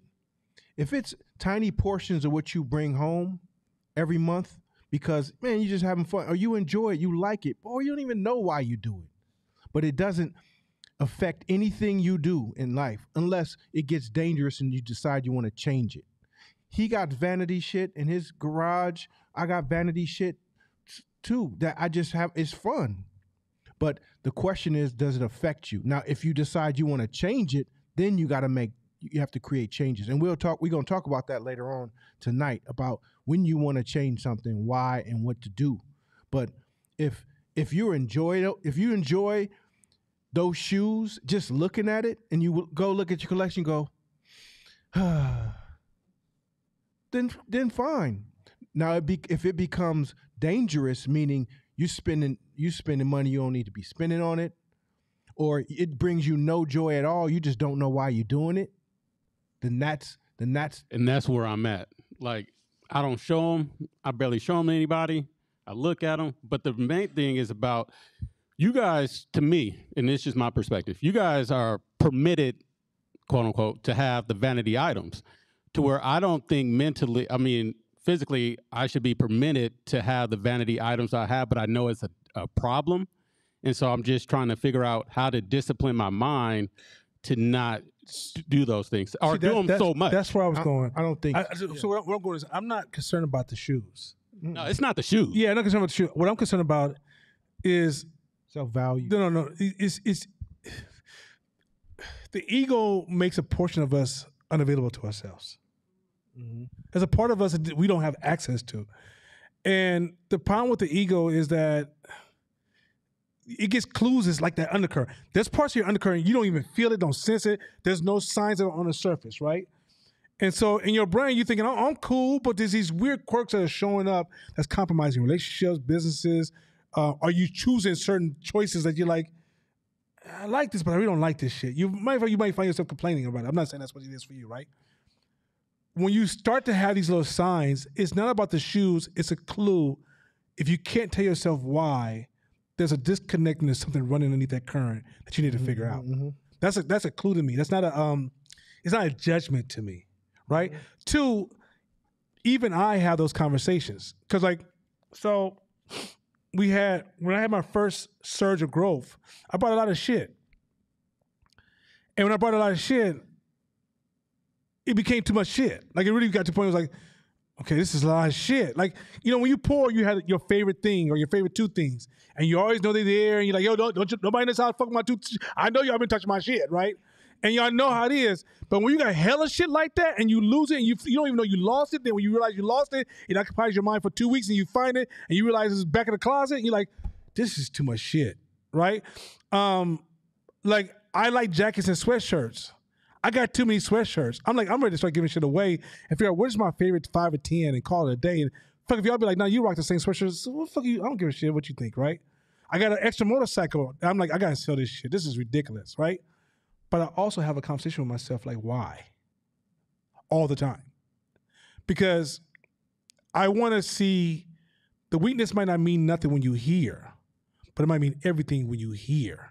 And so if I could get a head start on slowly bringing that under my leadership means that you're not suppressing it or you're amplifying it, but I'm leading it. Then when I get here, that gives me more power to drive my vehicle at this stage, as opposed to I'm in an autonomous vehicle that's like, oh shit, where are we going, right? I want to be able to say, okay, yeah, this is tempting for me, or this is the situation. And recognizing that also too, because there's billionaires right now who are just chasing the next billion to prove themselves to other billionaires. That's what's going on with the .com industry right now. Like, there's no reason in the world after $1 billion, what the fuck are you doing? What the fuck? It ain't nobody's gonna live that fucking long. What the fuck are you gonna buy? Like, I can tell you for somebody once you get a certain amount of money, you can't buy nothing no more. It gets stupid. It's like going to the store feels stupid. Like, somebody like, oh, you see that new Gucci? I'm thinking, dog, that's branding. What the fuck you mean I see red and green? I saw it outside a tree. What the fuck you talking about? Like, I'm not going to spend $400 to get a plum off a tree. Why would I put a belt on for $400? That makes no fucking sense to me, right? But when you don't have, really it's a desire to be something else that you're trying to spend. Like, most people, like it says in the book, he says, when most people say, I want to be rich, it's not, you're not really saying it. You don't know what you're saying. You don't want to be wealthy. Wealthy is invisible. So if you were wealthy, no one would really know, right? Because wealthy doesn't carry all the symbolization. When most people say, I want to be rich, what they say is, I want to be able to spend $1 million, not have $1 million. Very few people think about having and keeping. Matter of fact, getting money is easy. keeping it is difficult as fuck. And so it's real easy that once you grab it and you realize how fragile having money is, then most people who keep money are frugal. Most long-term millionaires, they don't spend money. That's why you're like, man, millionaires seem hella cheap. Real millionaires, yeah. Real wealthy people, yeah. Rich people who go broke relatively fast, no. What you see on television, hip-hop, and all this entertainers, they're rich people. Wealthy people don't show you anything, right? It's like I don't know if Jay-Z's wealthy or rich. I don't know which mindset he buys into, but he seems like he's buying into wealth. He's learning wealth. And he was teasing him because he's wearing Puma the other day. Well, first of all, I think he's sponsored by Puma. That's one. But number two, if I like it, I don't give a fuck. I'm not doing this for you no more. But when you're rich, you're spending money to gain this. And you don't realize you gain more of this through empathy, right? How you show up to people, how you serve others, who you are as a person. That will spread popularity way faster. Many of us are spending money for popularity, for value, for recognition, for acknowledgement, for, I want to show, like, for example, he made this point that if a man pulls up in a car and he's in a BMW, nobody says, hey, who's that guy? They say, that car hella clean, I wish I had it. They don't give a fuck about you. But in your mind, you think, yeah, they looking at it. I'm fly. They looking at me. I'm all this. I want to show people that I'm performing. I have a friend right now. He don't spend money on shit. This cat makes cash, crazy cash.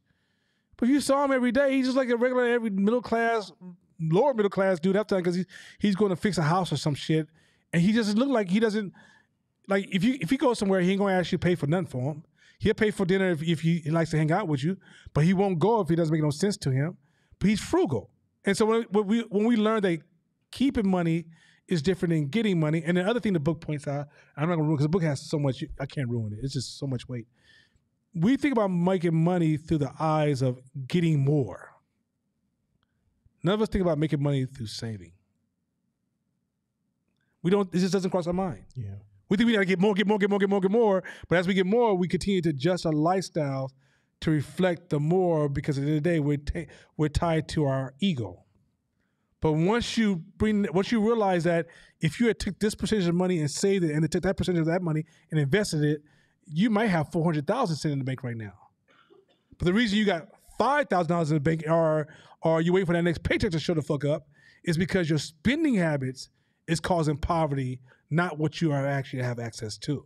Mm-hmm. So there's layers and levels to this complexity around money. That's why I say I can't wait to get in the book because he takes it so far into he gets to the complexity, psychology, but he's also using econ as he discusses it, behavior science, but he's using from the books I studied and reading this book, it's not pop at all, not pop science. And then here's a couple questions you can ask yourself, which sounds like you already asked some of those. Is A, if I wanted to or needed to sell this stuff, would I have any issue selling it? Any emotion selling it? Second question is, if whatever those answers are, that's what they are. The second question is why? Why do I have this stuff?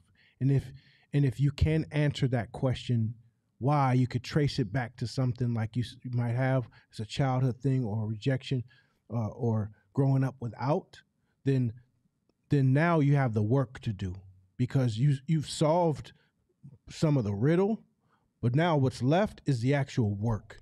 Because the minute you raise your self-value, then that shit is nothing. I don't give a shit about none of it. It can go tomorrow.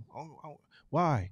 Now, if there's a subconscious undercurrent happens when you walk past the mall and you walk past the store and you got to get it, that's dangerous. Because at the next level, when you have more power and more money, that could be harm. It can hurt. Because and we're humans, right? We're humans. There's a man or a woman in your life that in the past you was like, I'm done with this person, and you get that text and you're like, what you doing? Shit, I'm done with this person. I'm going about my business. Hey, let's connect. All right, because that undercurrent in you is overriding your logic and everything. And when that happens, it's dangerous. There you go. And if you don't learn how to contain that and find stronger whys to be able to override it, then at that next level, then you're gonna be compromising everything you built.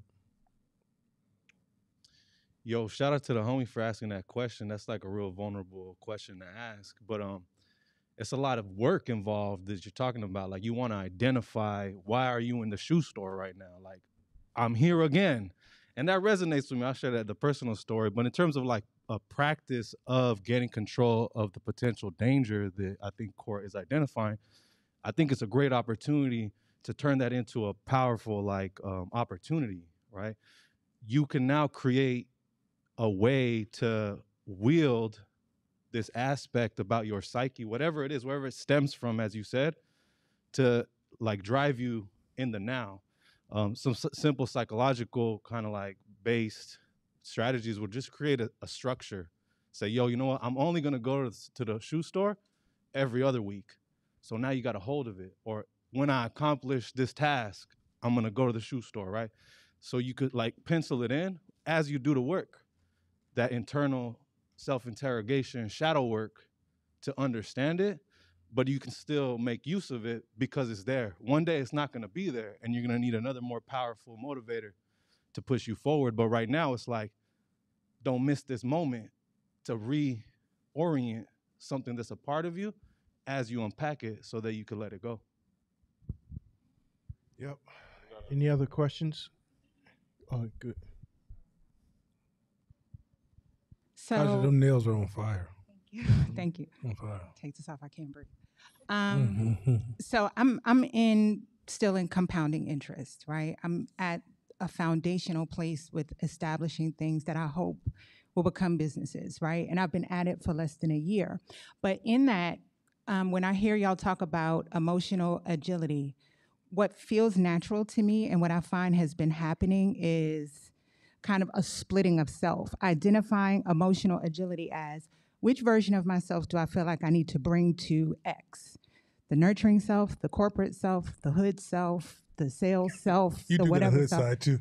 Right. Like I feel like I have, and to me, it feels wanna very see that. efficient and it feels very strategic to bring a specific self intentionally and to hold back another one. Or to say, I know you're a trash ass person, but you might be in a position to do something for me in my emerging business initiatives down the road. So I'm gonna make you think we're good, even though I don't really like you.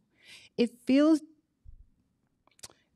duplicative, but it also feels effective as hell. And I like doing it, to be honest. I know that probably sounds a little strange, but I like doing it because I feel like it's almost like going through a closet. This is the self we need for that. I think sometimes we over anchor on authenticity because you don't always need to bring who you really are to your business. And I wonder, do y'all feel like that? And do you also think that that's a part of what it means to be emotionally agile? Before you answer that question, how many people are lying with that question? I think that question is in more people's minds than a few. Yeah, I think that's because I think that's something that I think that's a big question. I mean, I'm so ready to jump into this question, but I think that's a question that I think I've heard my people echo softly. So I think you're really speaking for more than just you. You just articulated it so damn well. I'm gonna let Court, because Court is breathing hard, and I never heard him like this. Feels awkward, so I'm gonna let him start first. No. he like, come on, let me get this one down. Go ahead, bro. Shit. I mean, honestly,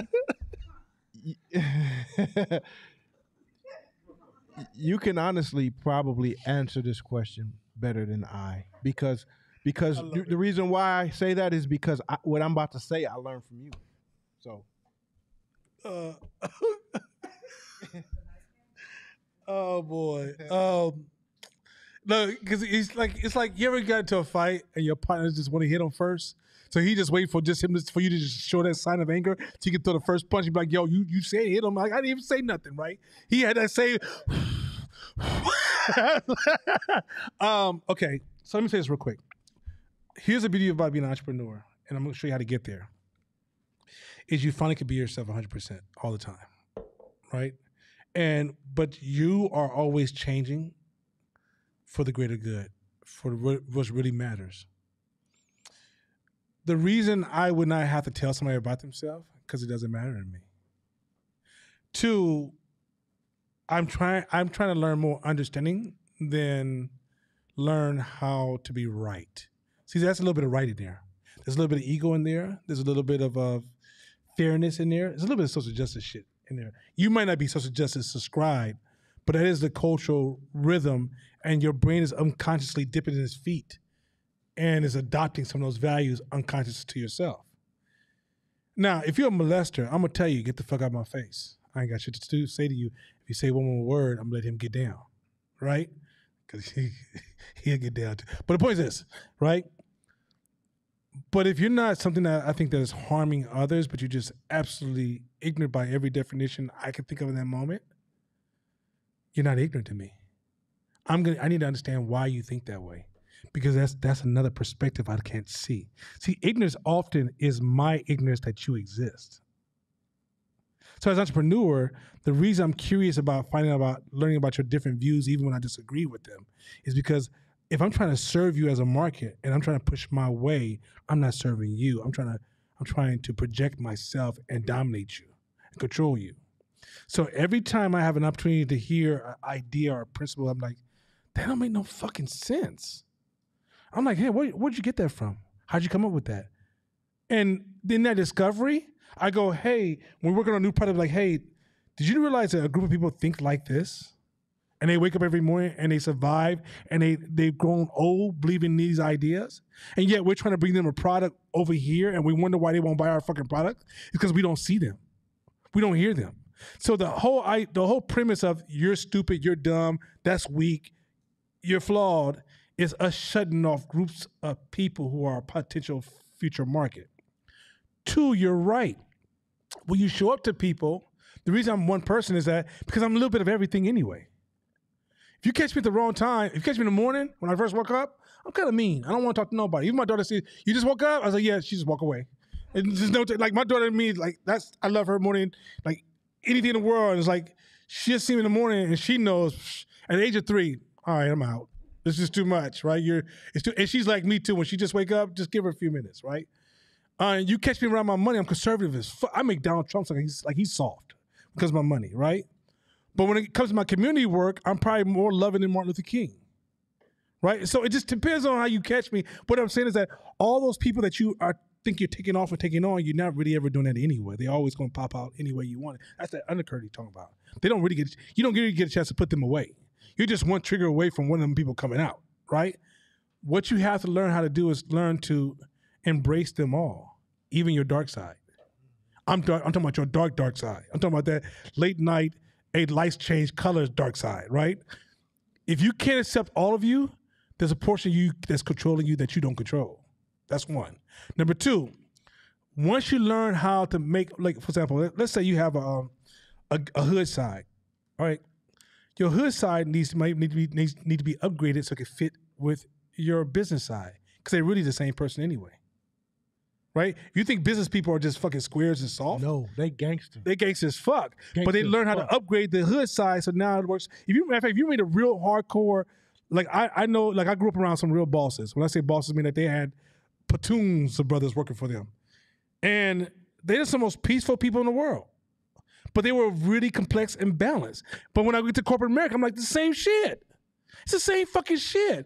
Hood dude, real, only goons, dumbass, low-level goons running around. I'm mad for no fucking reason. Real ballers, hey, man, they love their families. They got lives. They travel. They do all kind of shit.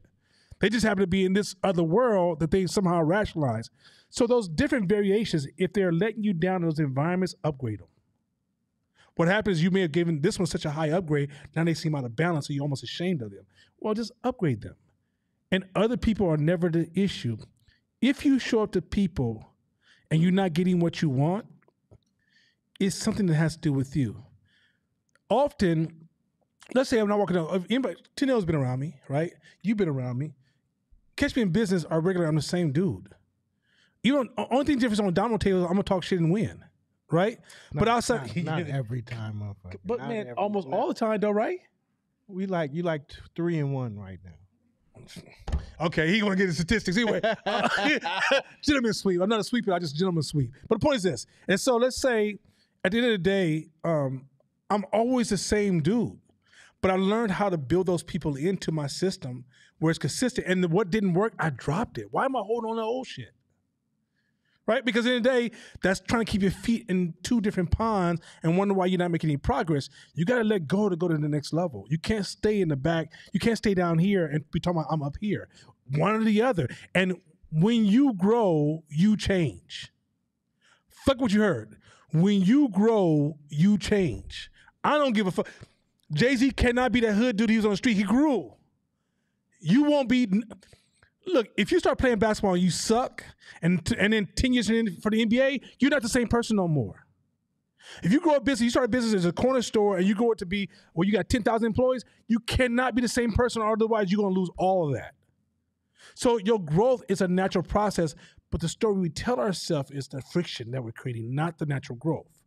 So we all are multiple personalities. Let's stop creating a separation, embrace them all, pour into all of them, understand them. Because some of them are trauma too, right? Some of those come from some fucked up spaces that we got to do some work on ourselves. But even in that space, knowing how to bring all that together. Like I said, I still got some hood in me because that's majority of my life to this point. But when it comes out of me, I'm aware, now you can't be hitting cats in the mouth. Like the last time I cut somebody out, this white dude told me to move my motorcycle. I was like, who the fuck you think you talking to, right? That was like too much. And when I walked away, I was like, dude, what are you doing? Why are you over here about to hit a dude in the mouth because he asked you to move your motorcycle? You know you was wrong. What the fuck wrong with you? This is years back, right? And at that point, I was like, yo, you on some victim shit. You on some, I don't feel value shit. So now you attacking him because you feel like he's reminding you that you don't have value when this is all made up in your fucking head. And so what I'm saying is that there is some growth and some self-investment that needs to happen there. It really ain't the outside world. And you are all those people unapologetically, and some of them just needs to be upgraded. Yeah, let me add. So 2 things. 1, approaching all those situations with a mindset of service. How effective is it now? When you approach those situations as a servant, how much ego is in that now? A lot. Because now, if you approach a situation of service like a servant, then you're not like, I'm going to put on this and tell this person about this person. Because now those two don't mix. Any situation you approach, if you come at it with an of service mentality, it changes it. Because now you're just looking for an outcome. Emotional agility says, emotional agility is real time. It's not planned out. That's why it's called agility, because it gives you real time tools to react and respond right now in this situation. Because what happens when you plan something, you say, I'm gonna put on this jacket because in my mind, I'm projecting this and this is gonna happen. So I'm gonna put on the hood jacket. And you get there and you got the wrong jacket on because you need the square jacket. Right? Emotional agility says, I have all these jackets within me. In real time, I can respond, but not from a place of ego, right or wrong. I'm going to tell you about yourself. So my ego feels good because what you said really is feeding the ego. The emotional agility says, how can I get the result? This person's throwing this at me. It rolls off me. I'm not tripping. My value is high, and my goal is get my end result. So how can I use like Aikido, the martial art of Aikido is using everybody's weight, their punches, their swings against them. Mm-hmm. So Aikido says I can be small, frail, I can be light, but I have these skills that when you swing, I know how to use your own energy against you. And it makes me look like I'm hella strong, like I threw you across the room, but really I just use your own weight. That's emotional agility. It's saying, okay, I'm listening. Okay, he brought some game earlier in the year where what am I listening for? I'm not listening to the words. I'm listening for context, not content. So you're listening for context, not content. Oh, I feel a little. Oh, I hear a little bit of insecurity there. I hear some fear there. I hear some not good enough there. I hear some this there. I hear some that there. And so now I'm going to take these things that I hear in terms of your context and not throw them at you to hurt you or to prove right or wrong, but to get to the solution faster. That's emotional agility. Oh, okay. Me and Jordan work on that all the time at the office. What are they saying? What are they saying? Fuck his words. That coach is saying, I don't trust you yet. I don't trust you yet. I don't trust you yet. That's what he's saying. So what will make you seem like a magician is not be like, oh, he prejudiced or you don't like me because I'm young. It's like, well, you throw out things that are trustworthy to them. And out the blue, they check those boxes. Oh, shit. Okay. Got you. Cool. Because I'm trying to get to the end. I'm trying to get to the solution. You move like that, fuck your right and wrong. Fuck they right and wrong. Fuck you being right. You proving who you are as a black woman. And none of that shit. It's get to the goal. And soon you don't need the jacket. You don't need to think about, okay, I'm going to put on this jacket. You just show up. And you show up your authentic self. To me, the beauty about showing up your authentic self, that's why I'm like, as much as I want to answer, because I learned it from him. I always naturally moved with my authentic self because I didn't have nothing else anyway. So even when I tried to like talk with the white voice, they'd be like, I know who you are underneath that you ain't getting me. My white voice wasn't good. So I didn't have no choice but to be able to move and succeed with who I was. But really coming here is where I really solidified it. Because when you show up with dreads in a hoodie, the person on the other side of the room is already calculating in their head your value. Dreads, hoodie, Jordan, sagging pants, this, that, the other. Okay, this person is, okay, he's valued low. And then when you open your mouth and spit that fire of what you know in your content, in your education, in your experience, in your results, and what you're good at, and how you can serve them, and how you served others, and the value of your service, and here's the results and the answers, then they're like, oh shit, the distance between where they valued you and where you showed up is gonna look like magic. And they're gonna think you're amazing. And they're gonna champion you, and they're gonna talk to others about you. Not if you showed up, if they valued you at a 2 and you showed up at an 8, that distance of 6 is mind blowing to a person. Even if their competitor showed up at a 9, but they expected a 9, they're still gonna think you better. That's what makes you showing up authentically more valuable than trying to posture and be like, I'm going to put on my bougie white voice today and think I'm going to impress these people. Anytime you do that, they automatically devalue you too because you're an imposter. They know that ain't you. They know that ain't you. So they're like, look at this person trying to mimic me. You put yourself automatically under them. Instead, you show up like yourself. Man, what's happening? They come to shake your hand. I grab the hand. I do it like a Wayans Brother episode. I do that shit. And then now they're like, damn, you're not trying to be like me? No, I'm 100% in myself. And they're like shook because they're like, damn, that rarely happens because black people don't do that. So now I'm like, what's up, blood? What's happening? What you doing? Shit, just chilling. And then we start talking business and I'm like, okay, so here, boom, and I break it down, and their mind's blown. I seen it. I learned it here. I solidified it here. So don't ever, in emotional agility, just makes that on steroids. Because now all your prep time is backed by agility. It's like you a boxer and you practice all these moves with the mitts, right? Nobody comes at you where you hit 1, 2, duck. Nobody does that shit.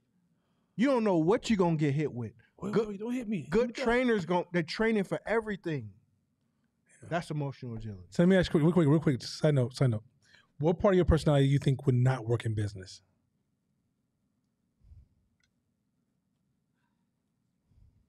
The part that's not curious. The part that's not curious. What do you mean? The part that tends to lean on my own experiential knowledge to answer questions rather than being curious and asking. Okay, so the part that just assumes.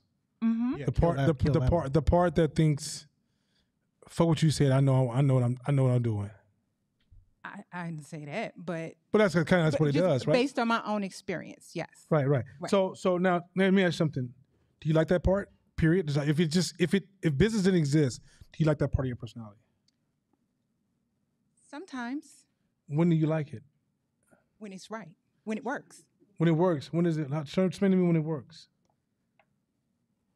when I can utilize my time efficiently because I already know an outcome based on an experience. I know, but I'm saying when you work with other people, not when you by yourself. I mean, I'm sure when you by yourself, you could be as rigid dictator you want to be when you're in the bathroom by yourself. When you're with other people, when does that work? It can be a time saving, even like when working with other people. Let's not do A because I've done A and B happened. I don't know for a fact that it would happen the same way, but I'm making an inference based on my own experience. Let's not do that because this is a likely, not a guaranteed outcome, but it's likely. So I sense there's some emotions to that. Why do you get sensitive if somebody tells you no, I'm going the other way? No, I think people should do whatever they want to do. No, you don't. And I think sometimes that registers as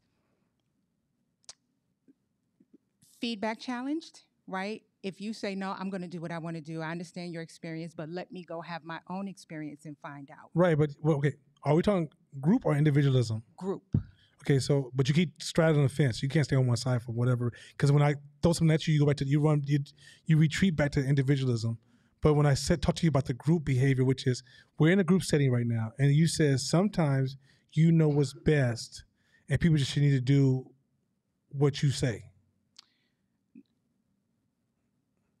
No, not what I say. Sometimes I feel that I know what is best. I will go along to get along. So the in a world group is setting. let's say you are aware how the world is very, very complex, right? And knowledge is so vast.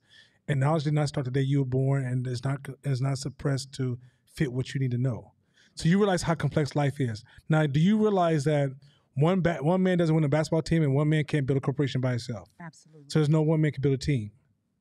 So if you're talking about group, how are you not valuing the value of those who surround you over your own personal limitations and your biases?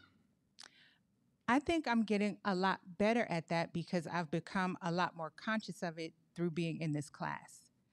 But I do feel the effort that it takes to just say, okay, even though my thought is something different, okay, in order to go along to get along, in order to not appear to not be able to work within feedback, or just in order to see if that outcome ends up being the correct thing. And I'm talking about when you're working in a group, because I don't know everything, right? Right. But do you see how this is an ego-based conversation, how you're serving yourself?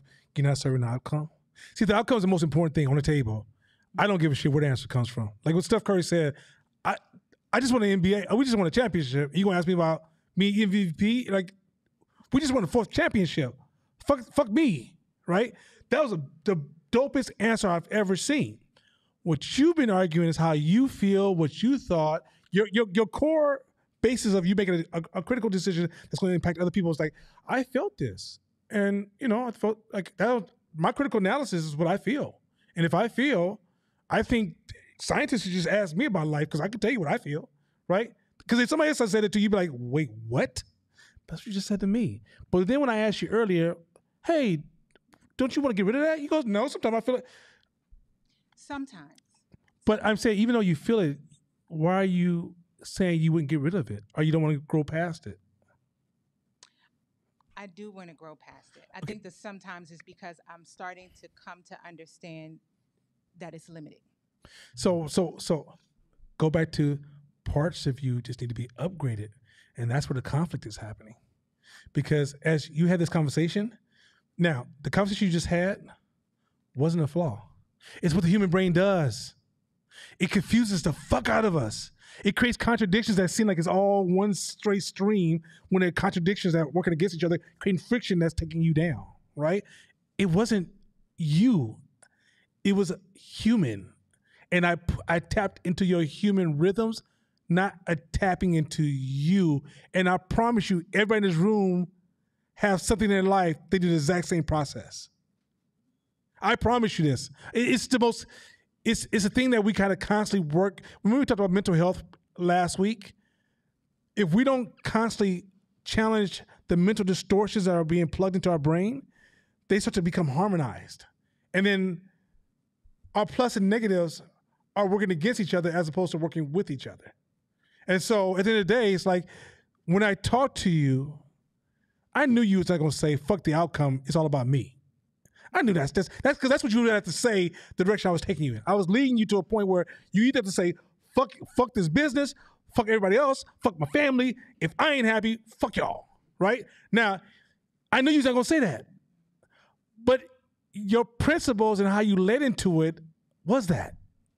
And I want you to see that connection, but going back to you, that's the process of how we discover these inconsistencies in ourselves that's creating this natural friction in our journey because we don't continue to dive deeper. And we did it in a short exercise, but I did it on purpose because I wanted folks to see this is what you need to be doing to yourself all the time.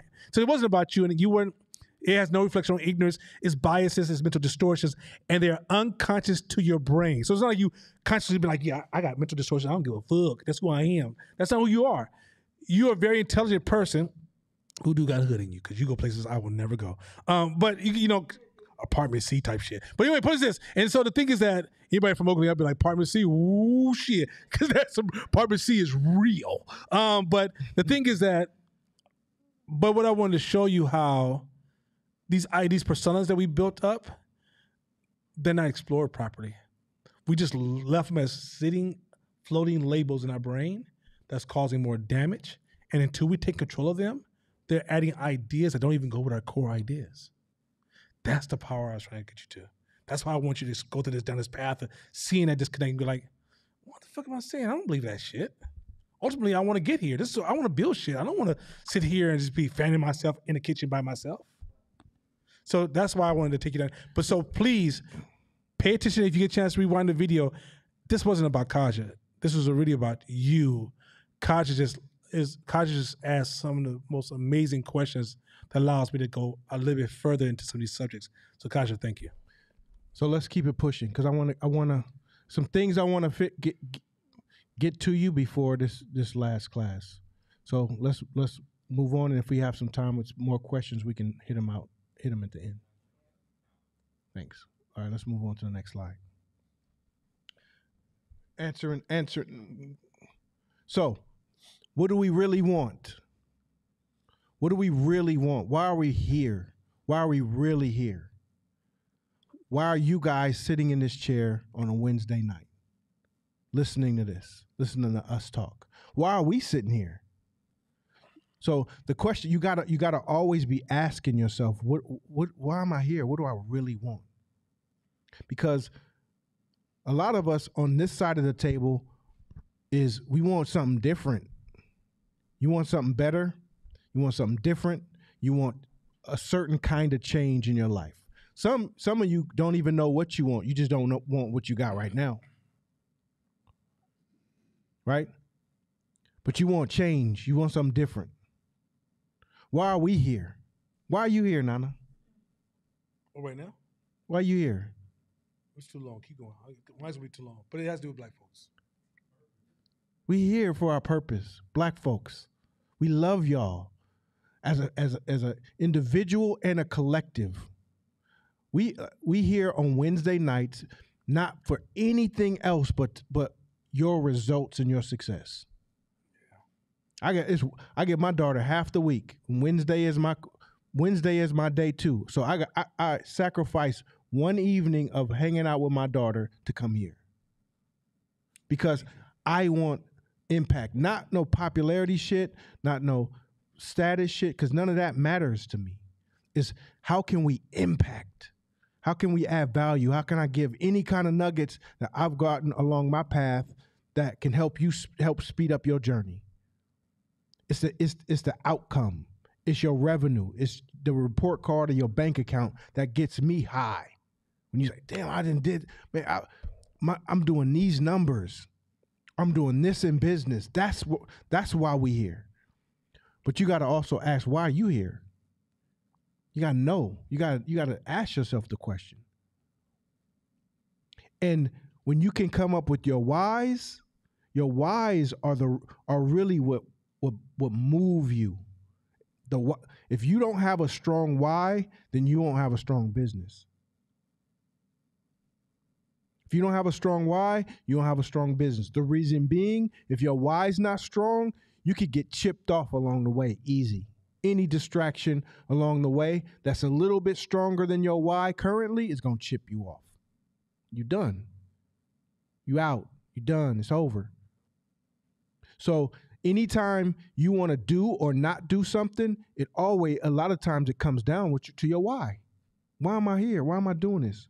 Why do we rarely ever miss a Wednesday night? Ever. I think once, twice. I think one time I was gone, maybe if that. Because of the purpose is strong. Why do you, entrepreneurship is some of the hardest shit you can do. Sometimes you want to, I know I walk around sometimes look like a crazy person because of all the different stresses that hit you why do we do it? Because a purpose is strong. So you have to get comfortable with understanding your whys. Like you talked about with the shoe shit. Why do I dig into it? Why am I doing this? Some of you are engaging in activities that your why has died off a long time ago. It's just habit now. That's why if you really took a mental inventory of why, you probably like, what? You mean to tell me I don't even like this no more? I just do it because that's just part of my routine? Man, fuck this shit. I'm done. Always be taking mental inventory of your whys because that is going to drive you. It's going to continue to bring you here. If not, this next 6 months is going to be hard. It's going to be hard for you. But the whys is going to be like, damn it, I didn't understand that at all. Let me go listen to that again. You mean you're going to listen to a 3-hour thing again? Absolutely. Absolutely. They say, hey, he asks, how do you critique your classes, Court? I watch them again. You mean you watch the whole fucking thing again? Yeah. That's the only way I'm going to get better. Sometimes I think I killed that shit. And the next day I'll be like, what the fuck was I doing? The stupid ass. That helps me grow. Why would I do that? Because of what we said earlier, the purpose, the outcome, what we want as Black people. We went to Tulsa. He told you. I'm about to tell you a story, and I'm gonna give you some content, some precursor. This story is gonna be emotional. I'm doing this on purpose. I want to hook you with my story. You won't be able to do nothing about it. Ready? Okay. So, I wanted to go to Tulsa. We went to Tulsa. I saw Black Wall Street. Black Wall Street's down there. So, that's an entrepreneur story. Black entrepreneurs in a thriving business. Imagine that. In the 1920s, a whole strip full of thriving Black businesses. Whole strip. 40 blocks. 40 blocks. Hotels, restaurants, barbershops, everything that an ecosystem needs to thrive. Black businesses and entrepreneurs hooking up with other entrepreneurs and saying, yo, why don't you come over here and put a hotel across the street from my hotel? Well, we competitors. I ain't tripping. I'll loan you some of the money to get started. I just need your Black ass here. And it was thriving. Millionaires, booming, Black, a whole neighborhood full of bougie, beautiful Black people. And then in 2 days, some jealous poor white people destroyed that shit and killed lots of Black folks. Lots of black folks. It's hard not to be hooked by the story, right? It's hard not to, even though I said you ain't gonna be nothing you could do about it. Because it's real. And it happened. It fucking happened. But I wanted to go see it. Not to get in victim mode or victim mentality or be like the white man, we can't do nothing. No. Because like I said, if it's raining hellfire, then we got to figure out, what can we do to prevent this next time as an entrepreneur? Radical responsibility says that. What can I do? Like I got 2 years. It could be smallpox, motherfucking whatever. As long as if it lasts 2 years, I'm good. Because there's shit that you have to figure out to prevent. Same in this situation. Anything you build, you have to be prepared to protect. I just needed the juice.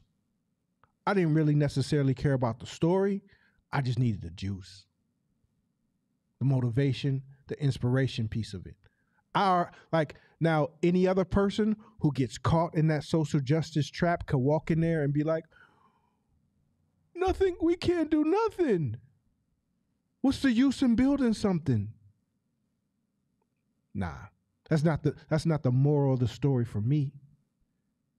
It's what can we continue to do that they built that we can continue to propel and do better?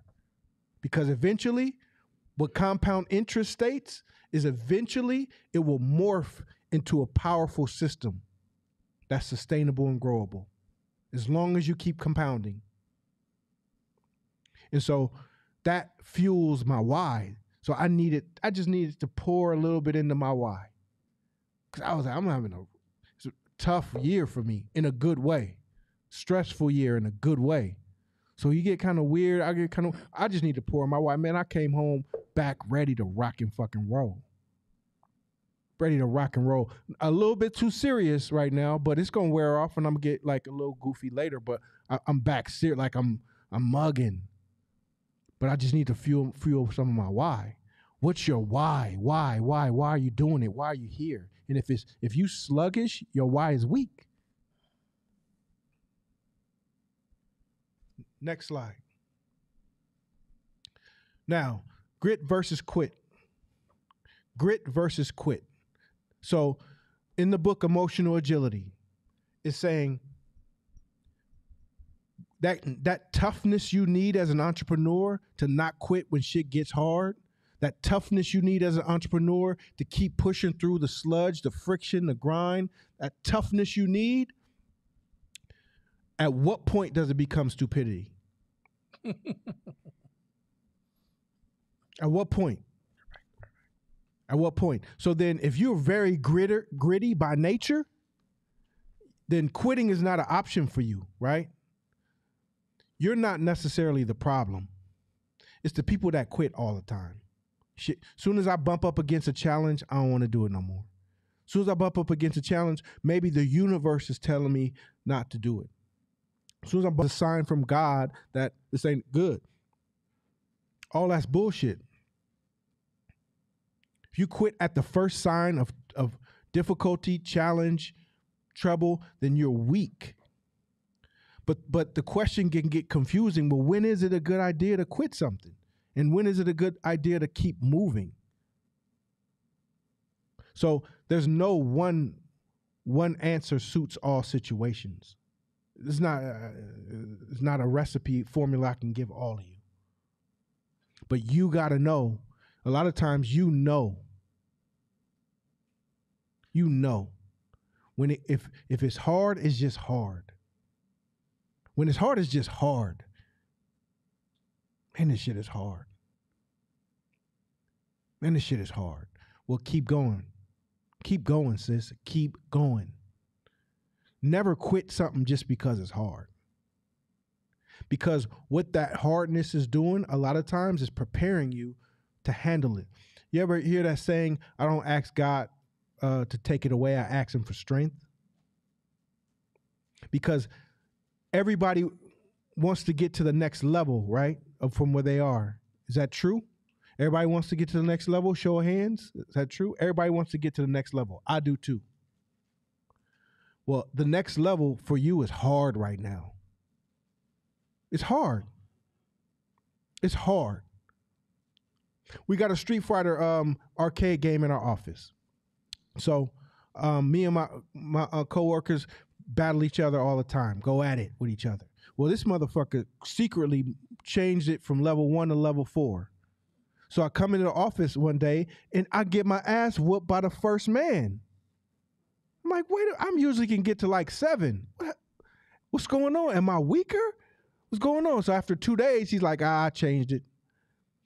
So then I'm like, leave it. I just want to test a theory. Just leave it. So in my brain, it's impossible to get past the first man. It's just like too fast, predicting everything that I do. So I'm blaming it on the controls. Well, the technology is technically too slow for how fast the CPU is going. I'm trying to come up with these fucking excuses, but instead I'm like, nope, keep going. Maybe a month later, the first man is easy. Then the second man is easy. And the third man is easy. And now I'm up to like the 4th man right now. So what's hard is not what used to be hard. So never ask for things to be easier. You ask for you to get stronger. Because what you want is on that other side of the hard. Now, you know when it's time to quit. Like when it's time to quit, a lot of times you look around you and everything's gone. You lost everything. You still trudging away. The resources gone, the people around you gone, the mentors are gone, people who gave you advice gone, your employees gone, your customers gone, everybody gone. So that's a harmony answer that you have to answer, but understand the difference. And then if we go to the next slide, it's going to give you a couple nuggets. Shabisha?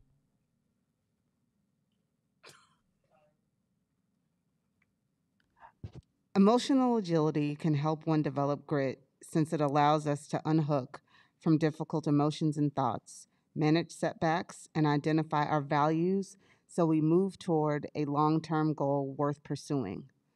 But it also allows us to let go of those goals once they no longer serve us. You catch the nugget. Did you catch the nugget? The nugget is in the grit versus quit question, it's how much emotion is in this thought process. Because once you remove the emotion from the grit versus quit question, then it makes it easier for you to see if it's a smart move or a not smart move. The answer is in the emotion. If I take the emotion out, if you're like, it's just hard and everybody, this is happening to me in my life, and it seems logical for it to quit. But if you remove the emotion and say, okay, now is this a goal worth pursuing or not? You see clearer. That's what emotional agility allows you to do. And you can see if something no longer serves you, meaning it doesn't add value to your life no more. So if you walk it and you got hallways and hallways full of shoes, and when you go look at your shoes, you feel nothing, quit. It's not serving you. It doesn't serve you. Maybe it's another thing that can give you sparks a little joy in 10% or 5% of your time. But remove the emotion. Removing the emotion is one major key. I feel like DJ Khaled. It's a major key. Let's keep going. But emotional agility leaves room for the considered decision to quit something that is no longer helping you. And that can be a very good thing. How many lives have been wasted by sons doggedly following in their father's footsteps, pursuing a father's dream, even though those steps and dreams led in directions that held no intrinsic appeal to the dutiful son. Sheesh. That hit me. I know it may hit some of y'all. I'm a hooper. I love hoop. I love hoop. I had 2 sons. Yes, I had a son. You gonna hoop. We decorated his room, hoop. He had a hoop above his crib, hoop everywhere. Jerseys. He grew up in jerseys, 4 months old in Jersey. Fucking Warriors game, I just sat him there. We couldn't barely hold his head up. You gonna watch this motherfucking game. 7th grade, Dad, I don't want to hoop no more. I don't like it. Oh, shit. Oh, it hurt my heart. I'm glad he had the courage. Because if not, he would have been dragging along with some dream that wasn't even his. My youngest son, on the other hand, he was a hooper. It was in his blood. But my oldest, I'm not in a competition like that. I'm an artist. I like to design, draw, this kind of. A lot of us are running programs that was put in us from our parents. You ain't even happy. You just trying to still appease your parents. I want them to be proud of me. I want them to say, good job. I want them to say, I approve of what you're doing. If we talk in previous slide, if it doesn't add value to you, quit that shit.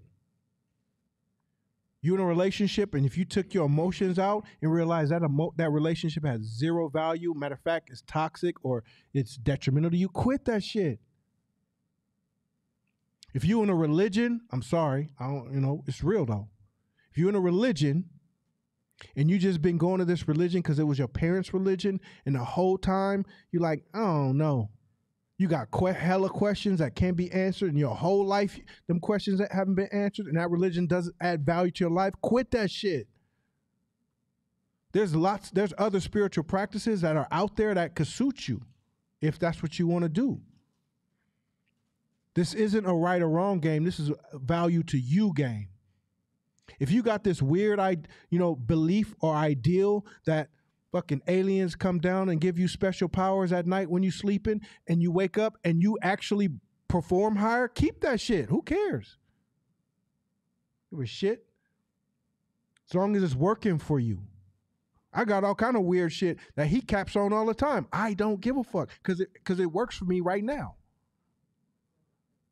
I'll bring Sage up here if he wasn't here. That shit stink. That's just like that nasty ass coffee. But that's my.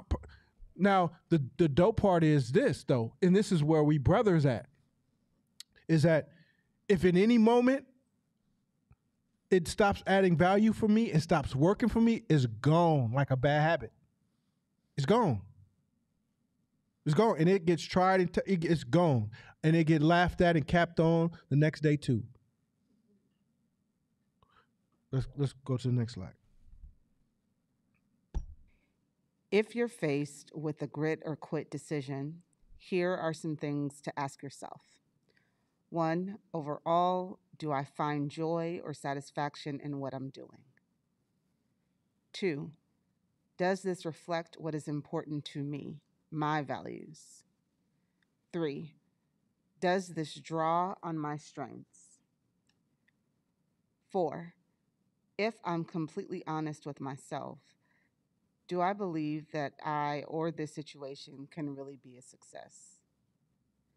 5, what opportunities will I give up if I persevere with this? And then 6, am I being gritty or am I being stupid?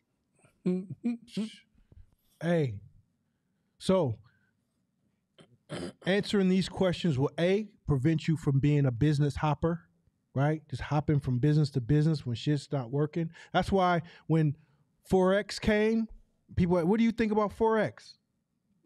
I don't give a fuck about Forex. Bitcoin, any of these new fads that happen, the reason why I don't move is because what I'm doing, I'm expanding. It's working. I'm growing it. Why would I change directions when what I'm working on is growing? It's not when you have fear or you quick to quit, you're going to jump on the next thing or the next thing or the next thing. There's lots of pivots within your own business that you can do instead of thinking about other things outside of what you're doing. But these questions will help you really get to the meat of whether or not something is grit or quit. Next slide. How do we lead by example in business and at home? Well, that's a big question. Think about that. So everything that we do, everything that we learn, everything that we teach, there's pressure there. There's pressure there. Man, I got an employee that works, I met in this class that works at my company. That's pressure, motherfucker. Like, I gotta show up. I gotta show up how I teach the class at work all the time. Because if not, he was like, this motherfucker be saying all this shit up there and I'm be doing shit. Now, I'm human. Of course I'm human. But that's good pressure. What it does is it forces you to always be practicing what you speaking. Now, when you learning, the goal is to practice what you learn. Because if you're saying, oh man, hey, this is a dope class called Hope, and they looking at you like, well, I hope you using this shit because it sure don't look like it. It's a reflection on the class, and it's a reflection on how you disseminating and using the information. So the goal is to move like people are watching you. Move like people are watching you. Can I just say something? Watch yourself. Self-awareness can compromise this. If you think because you know this, you are this, or when you can talk about this if people ask you a question, and you can execute, you can be example when you're aware you're being example. This question is even more of a statement that aligns with when you're unaware of what you're doing. I will watch my daughter as my wife for something, and she's really focusing on something else, and she just hear a portion of the question and she'll show up, right? And in her showing up, she really missed what my daughter asked her because she wasn't present enough to hear it.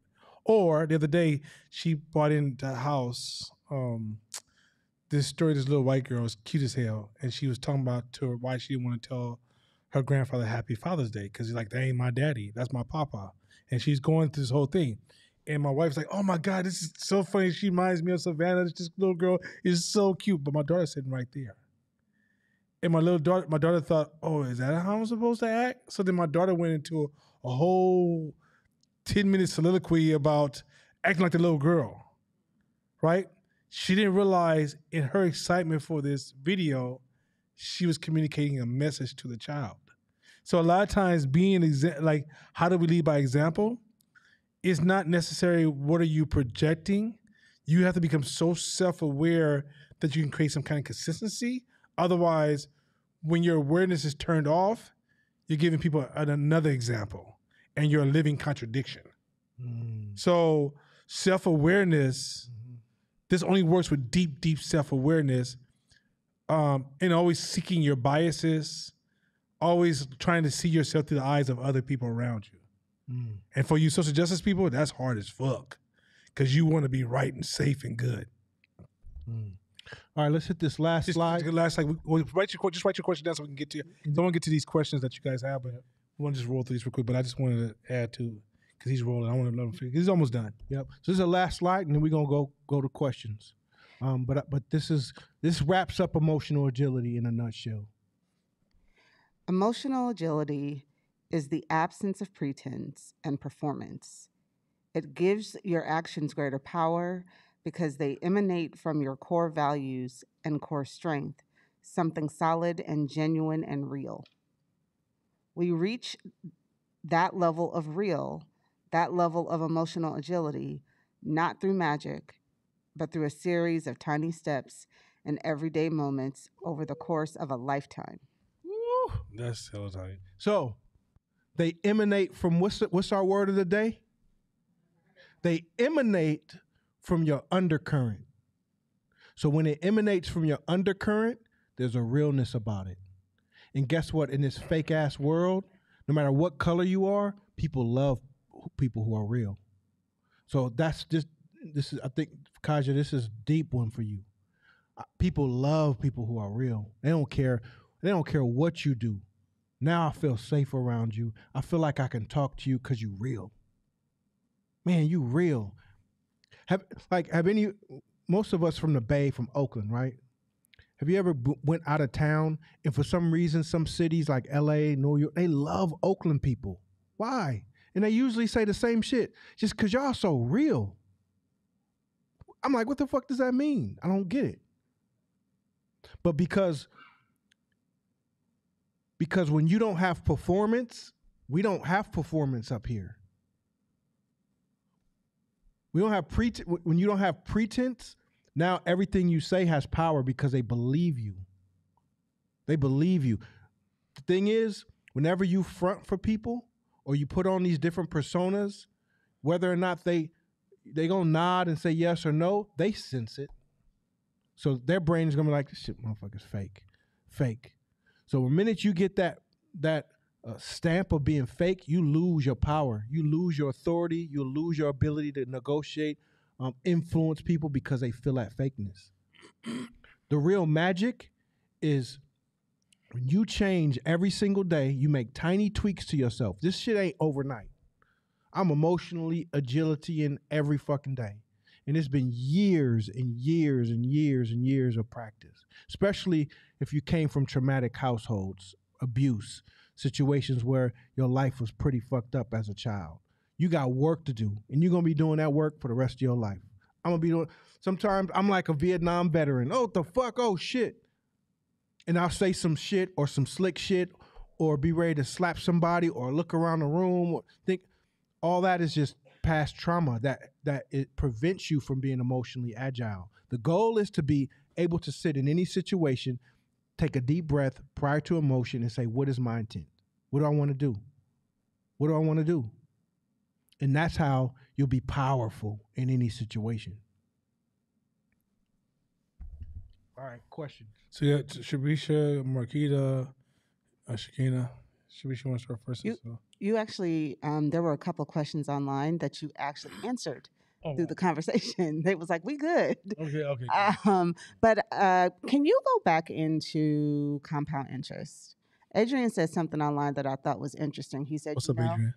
He said, it feels like people understand compound interest when it comes to compounding problems or compounding challenges. So they understand it. They don't understand it. They do. He was like, they get compound interest when they don't get compounded problems. Most people don't get compounded. You look at problems linear, so you see causations, which is often sometimes correlations, causations mixed all together. Mm-hmm. Causations is this happened because this happened because this happened, this because this happened, right? Mm-hmm.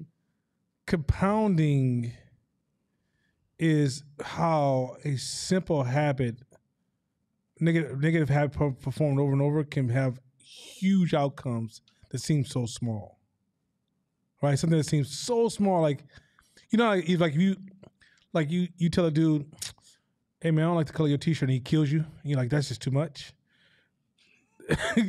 It's that extreme of a difference of contrast to your brain. You're like, so you mean this little small thing over here has caused all of this over here? And it could be something so small, right? Earlier when we said, you know, it's a clue, it's going back to the same, it's kind of still all tied together, that you making small changes, because when those small changes start to expand, they become insane. And a lot of times, like lacking self-awareness is allowing future problems to grow out of control.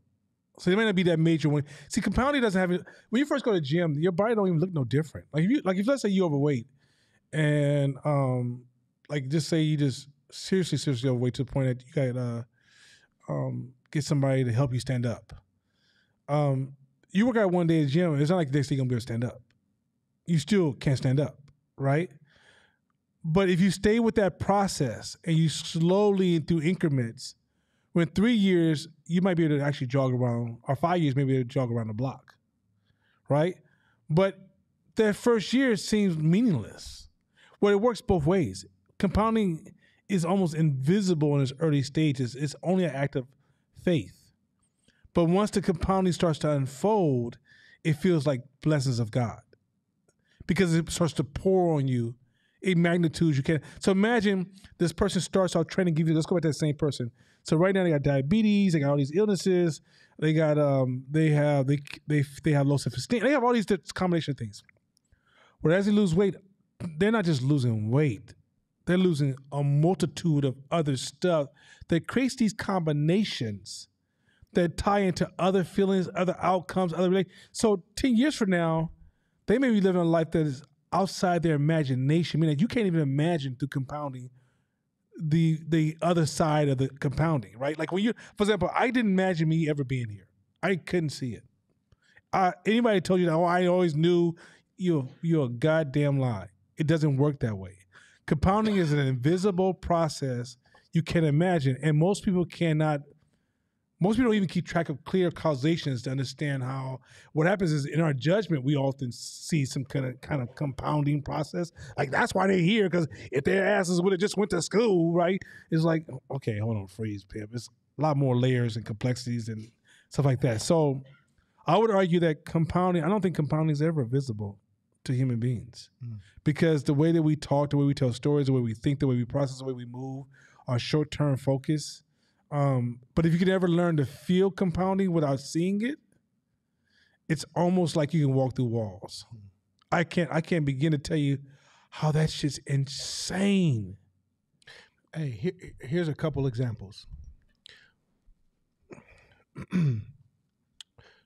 Two people have relations, right? You understand me? You have one egg. One splits in two. Splits in 4, splits in 8, splits in 16. And in 180 days, you have a baby. A baby from compounding because it keeps doubling and keeps splitting. In 180 days. Now, the first 5 months or so, you can barely see. Most of the time, you can barely see. Some people don't really show 5 months. Around 6 months, you start showing. And then 2 months later, you have the baby. That's compounded. That's compounding, the power of compounding. It happens so fast on the tail end of the compounding that next thing you know, you boom, a baby, 8 pounds, 9 ounces, crying, eyes, ears, everything functions. If you were to spend $60 a day and invest it with a 10% return, you take $60 a day and you have a 10% return, in 18 years, you'd be a millionaire. I think it's shorter than that. It's compounding. It's way shorter. At 10%. At 10%. That's just a conservative 10%. So, and again, the little money, the little $60 at the beginning is nothing. 180. You know, there's an argument that says that reason a lot of people are billionaires and millionaires, we're not talking about the .com overnight success. That's a new formula, a new different game. We're talking about traditional people who built millions. They didn't become millionaires because they were smarter than you. They became millionaires because they had stick-to-itness. That's it. And they benefited from compounded growth. That's it. So it wasn't that they were special, godly, or smart. It's just that when it finally kicks in, it looks magic to you. It does. You take Elon Musk, right? He built a little software company that he sold and then did PayPal, and then he sold, and then he invested that into another business. And in his mind, he has a purpose. He's not, bruh, I think I read something to where he sold his company for 180 something million and invested it all in the Tesla and SpaceX, and it was doing bad. He was sleeping on the homie's couch. He's sleeping on the homie's couch because in his brain, his plans and his goals and his mission is bigger. And so that's how those things compounded. So it's hard to fathom. It's hard to fathom it. But when you play it and you do it, it's crazy. If I say, hey, let's play a round of golf. Let's play 18 holes and we'll do 10 cents a hole. But at the end of 10 cents, at the end of every hole, we double it. Oh, you'll be broke. Kill you. We'll double it. You want to play out the math real quick? Is that only 18 holes, right? Which is, so your brain goes, it's not 10 cent plus 10 cent plus 10 cent. It's 10 cent times 10 cent times 10 cent times 10 cent. If you do that math, watch where you land. You'll be like, holy shit. Round one, hole one, 10 cents. Hole two, 20 cents. It's nothing. Hole three, 40 cents. Nothing. Hole four, what? 80 cents. Hole five, what? $1.60. Hole six, what? $3.20. What you gonna do with $3.20? Nothing. What's hole seven? Huh? $3.20, $6.40. No. He times. It's times, not pluses. It's double. It's double. No. So if it's two, it'd be every time times next number times next time. This is next time. So one times one is 1 times 2 is 2, and then 2 times 4. 2 times 2 is 4. 4 times 4 is 16. 6 times 16. 1024. No. Hold on. Let's stop. Quickly, we're just double it. Let's just double the numbers. Compound is doubling the numbers. So we were at $1. Huh? By the time you get to 18. Oh. At the 320. So, so for the purpose of this exercise, we're gonna not do this because we start fucking it all up. But you're gonna get into the hundreds of thousands at hole 18. You're getting into the hundreds of thousands starting at 10 cents. That's compound interest. And you can like do the math on your own, but that's compound interest. More questions? Marquita.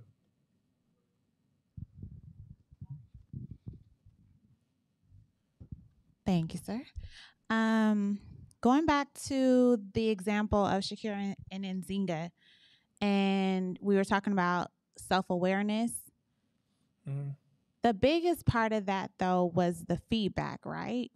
So if Nzinga had just quietly felt how she felt, and it wasn't clear that she thought, oh, that's how I'm supposed to act, that could have been a moment that no one realized. Like when we were talking about self-awareness, I was sitting here thinking like, how do I master that? And then the thought was, the biggest part of that was the feedback.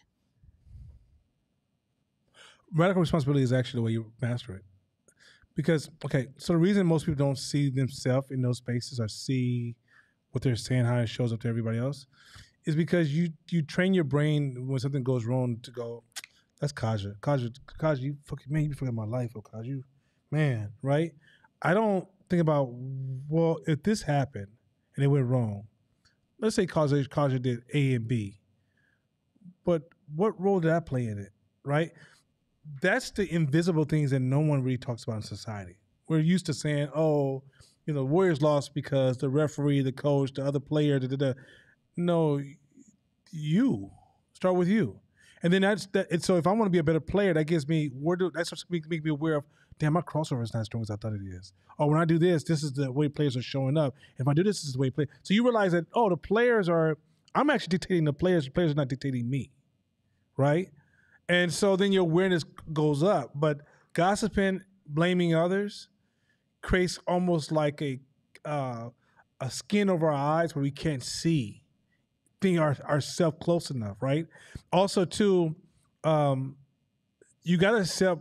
Like we've been abused so long about smart versus dumb, good versus bad. There's no such thing.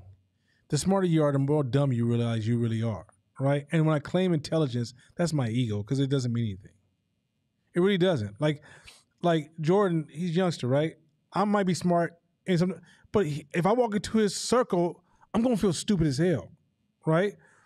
But we've often been abused underneath that weapon, especially if we went to poor schools where, if you're smarter and this kid's dumber, that means you're superior, one is inferior. So a lot of times we're guarded by feedback because we don't hear feedback. We hear you're wrong or you're dumb. That's what all we're really hearing. We're not hearing, oh, there's a better way. Let me share this with you, right? I was talking to Josh earlier, and Josh started to kind of retract from me a little bit. I could sense that he wasn't feeling some of the feedback. And I say, Josh, I know, because mind you, I'll say, Josh, I want you to pay attention. Nothing I said to you has been self-serving. It's all been how to enhance your wins. I said, but excuse the language. I said, we're so busy masturbating each other, making each other feel good, that we can't even talk to each other no more. And unfortunately, the things that we need to do sometimes hurt. But the pain is often the pain we project on ourselves, not the pain they give to us. Like, I can't hurt you. If I say, you ain't shit, and I use all kind of derogatory words after that, it's what you do with those words that hurt yourself. I can't hurt you. That's why when people run around here talking about, it hurt me when this actor said this to me, or Chappelle hurt me when he made his comment about trans. No, you hurt yourself. You just use Dave Chappelle as a focus point, right? These are things, and I know this stuff is not, you're going to find out later on as we teach that sometimes things could be rational, but just not reasonable. I mean, yeah, it's right, but hit you in the mouth, you're going to still shoot me. like you just say what you want to say, right? What I'm suggesting to you is that, but you still want to start developing this strength, because even when I hear feedback, I get a little twitch for a second, and then I got to talk myself off the cliff, going, okay, now it's gonna hurt. I accept the pain, but sit your ass here and don't you say not a goddamn word. And in your head, you gonna already be prepared to debate and tell the person, fuck what you said, right? But also, I do consider who's giving me advice. I consider your angle, contextually where you're coming from. Sometimes people give me advice because they're seeking, they feel inferior because of the conversation. Man, let's say if I told you, hey, the reason you keep falling because you keep wearing leather-bound shoes. You're like, this fool don't figure that out. That's why I don't wear tennis shoes. I wear these leather-ass shoes. So you'll come around and be like, well, Nana, that New York shit you got on, you from Oakland. Well, it's okay. So you're not trying to help me. At this point, you feel conquered by that last advice. But a child could give me feedback. So I don't filter who gives it to me, but I do contextually listen and go, hey, why are you telling me this? And if you tell me, I pay attention. If you're wise, I just want to share this with you. That's a gift. Right or wrong, I don't care. Because it could be wrong to me right now, and later on I find out there was some truth in that later on. So I store it on my shelves, and I shut the fuck up, right? All of that is increasing awareness, and it's constantly making me, when I look at my motorcycles in the garage, I'm going, Nana, why do you still have this fucking motorcycle? What's going on with you? That's all increasing awareness, right? If me and Court debate, I don't walk away going, yeah, I was right. I'm like, what could I have done differently, right? Now, when I'm hanging out with people, it's increasing my empathy. So when I'm watching your facial expression, your emotions, I'm like, okay, I know what I'm saying might be right, but it ain't gonna work right now. So twist it, curve it, shift it, throw some roses on, or put some sugar on top of that, and then step the fuck back, give some praise, right? And then cut it halfway, because just leave that little 2% and let them figure out the other 98%, because that's not you're not here to control people. You're here to support people, right? And so awareness is often dampened or reduced because we focus on victimization and outward. Like, the world's happening to us, not by us. Once we start saying the world's happening by us, then we'll start seeing ourselves. But when the world's happening to us, you no longer see yourself. You become a master judge of everybody else. You can tell everybody what to do with their life, but can't fix yours to save your own motherfucking life. And so you gotta get to by us, not to us. If you find yourself defensive too much, you in a to us. The two words happening to you. There's really no, like, unless people are coming for you physically, like, for example, the women who can't go outside because of the physical danger, that's a different conversation. I'm talking about you in conversation and you're defensive. That means you got a fucked up perception of the outside world. You have a fucked up negotiation. What it should be is, I felt that feeling. That's legit. Like, all your feelings are legitimate. Why do I feel that feeling? Huh. Okay, first of all, let me see where they're coming from. Wait, why'd you say that? Where you coming from with that? What's your vision on that? Like, help me insight, because I don't want to just. Okay, so I was sitting with sister at the, one of the ones that made cry, and I was like, "Yo, you can't hear me, sis." Yes, I can. Sis, cut out. You can't hear me. Yes, I can. I said, "Okay, fuck it." John grabbed his dog, got in his car, and went to the beach. Did you hear what I just said? She said, yeah. I said, no, you didn't. She said, I said, no, the fuck you didn't. She said, yes. Okay, so what color was John? What kind of dog did he have? What kind of car did he drive in? Which beach did he go to? So you didn't hear shit. But what you did was you just let me speak, and then you told yourself what you wanted to hear. That's the game. And that's the thing we have to realize, that that's what makes me more curious. I realize I can't hear you until I started learning how to ask more questions. Because in my mind, I'm going to take what you said and then change the characters to fit my story, not your story. That's the power of that shit. Okay, so in that situation, Shakira was curious enough to know why Nzinga was responding that way. And then we take we receive the feedback, and then we take radical responsibility, like what I did in that situation. Well, so when Shakira started, when Nzinga, give me a nice, when Nzinga was in my room acting like the little girl, I said, babe, this is your fault here. But Shakira came from a family that their masters talk about you. They will talk about you as soon as you leave. You about to get it. I get it all the time. I don't even go over there no more. It's just too much. It's just, I ain't shit. But there's, oh, we miss you, baby. How you been? Oh my God, we love you. So that little door, he ain't shit. All that he think he's doing. You know, he need to come to Islam. Woo woo wop wop the wham wham wham. Right? He don't see me. He doesn't. So she's been raised that her whole life. Now she's making it a focus of hers to shift that mind state. But those are comfortable habits. It's a lot to say about comfort. When something's a comfortable habit, it becomes unnoticed because it doesn't create any type of energy field in your body, right? If you're doing something bad, but you grew up in something bad your whole life, there's no triggers in your brain going, I probably should do that, right? You have to consciously get manual with it for a little while until it becomes almost organic in its process. And so in the end, the reason she's willing to hear me so quickly she'd go, okay. It's not that she's not debating or discussing, but the reason she doesn't immediately defend herself, because she knows that's one of her blind spots. And there ain't no space for her to talk about it, right? Or if I came over like, you can't cook, first of all, I ain't saying that. But number two, and I don't even want to imply that because the food at the house be off the chains. But if I said that, then she would say, what the fuck you saying?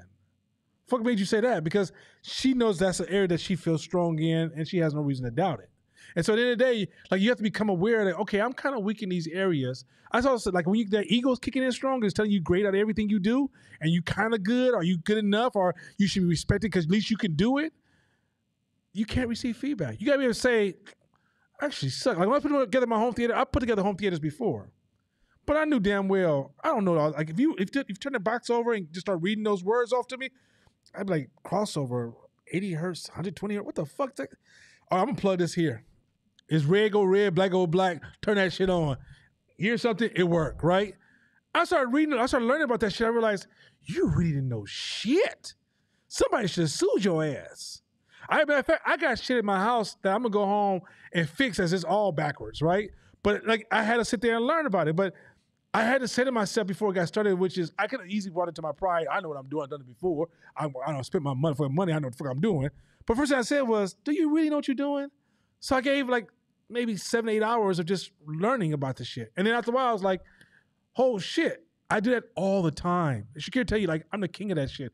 When I want to do something I really want to do, and I've done it before, I ask myself, are you really good though? Are you really, could you compete at this level? If not, what would it hurt you just to go back and learn? So just having that kind of approach of self-honesty, stop focusing on outside people, outside solutions. No, Diamond Ring don't make you feel better. If it does, you in a bad space. No, if this person gives you something that you always wanted, that's not gonna change your life. No, if he marries you, nope, ain't gonna make your life. No, if you wasn't happy already, him marrying you ain't gonna do no goddamn thing for you. No, if white people just leave the neighborhood and let you take it all back, no, they ain't gonna do nothing for you either. No, if white people just apologize for slavery, nope. Like all that shit, these stories we tell ourselves, all these external powers that's gonna change our life, stop it. The power is inside of us. So it's 9:00. So we're gonna come to a conclusion, but I just want you guys to really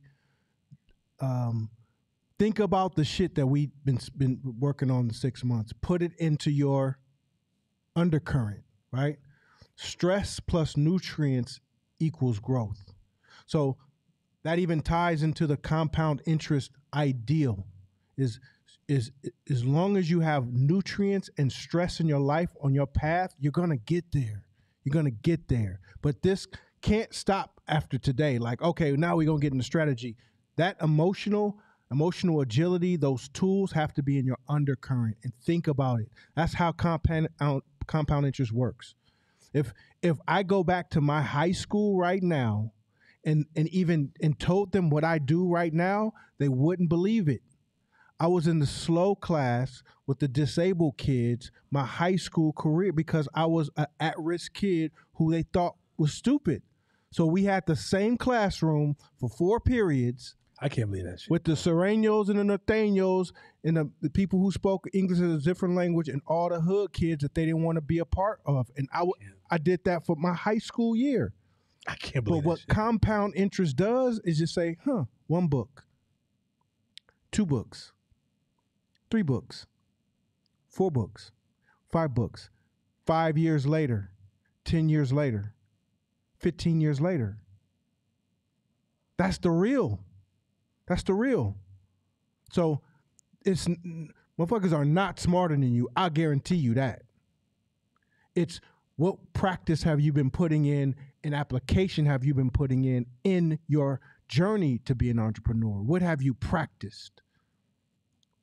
And I guarantee you, once you practice it and put it in your undercurrent, that's where the compound interest starts because it bleeds off into everything you do. It affects everything you do. When you gain 10% interest on $1, you're no longer gaining 10% interest on $1 no more. You're gaining 10% interest on $1.10. You see what I'm saying? So that's how compound interest works. I'm excited as fuck for the next 6 months. I guess that's it. Oh, real quick, with the books we're gonna be the book that we're gonna treat as a podcast for the next month and a half is gonna be The Psychology of Money. The books that we're gonna be working out of is Factfulness, Hans something. Let me see. I'll say Factfulness.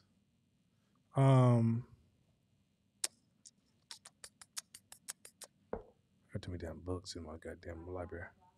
By Hans Rosling. So Factfulness is gonna be the book, and we're working 2 books at the same time. Another book is gonna be the Great Mental Model, Volume 1.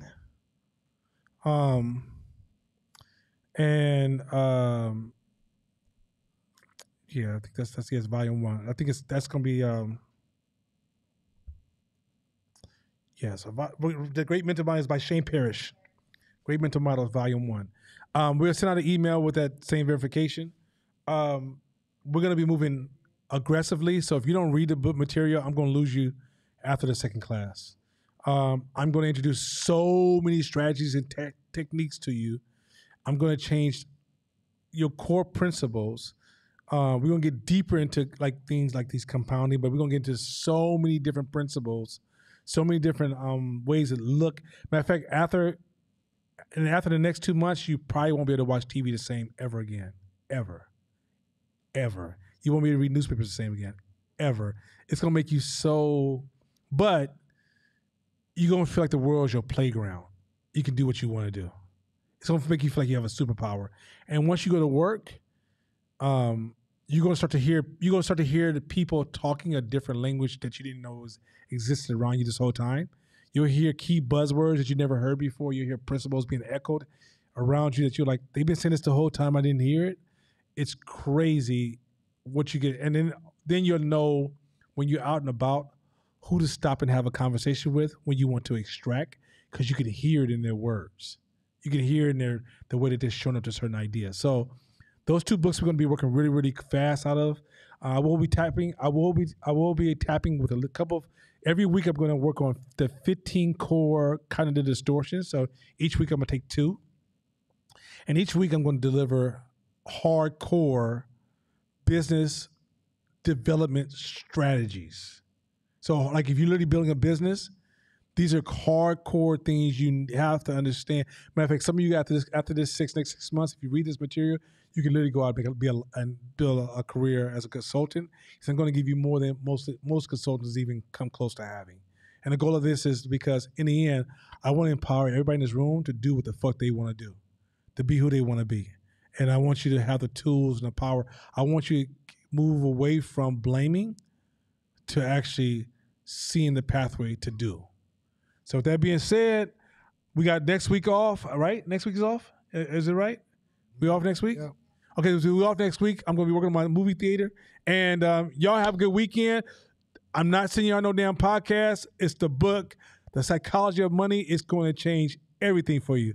So with that being said, as they say in Brooklyn, see y'all in a minute. Peace.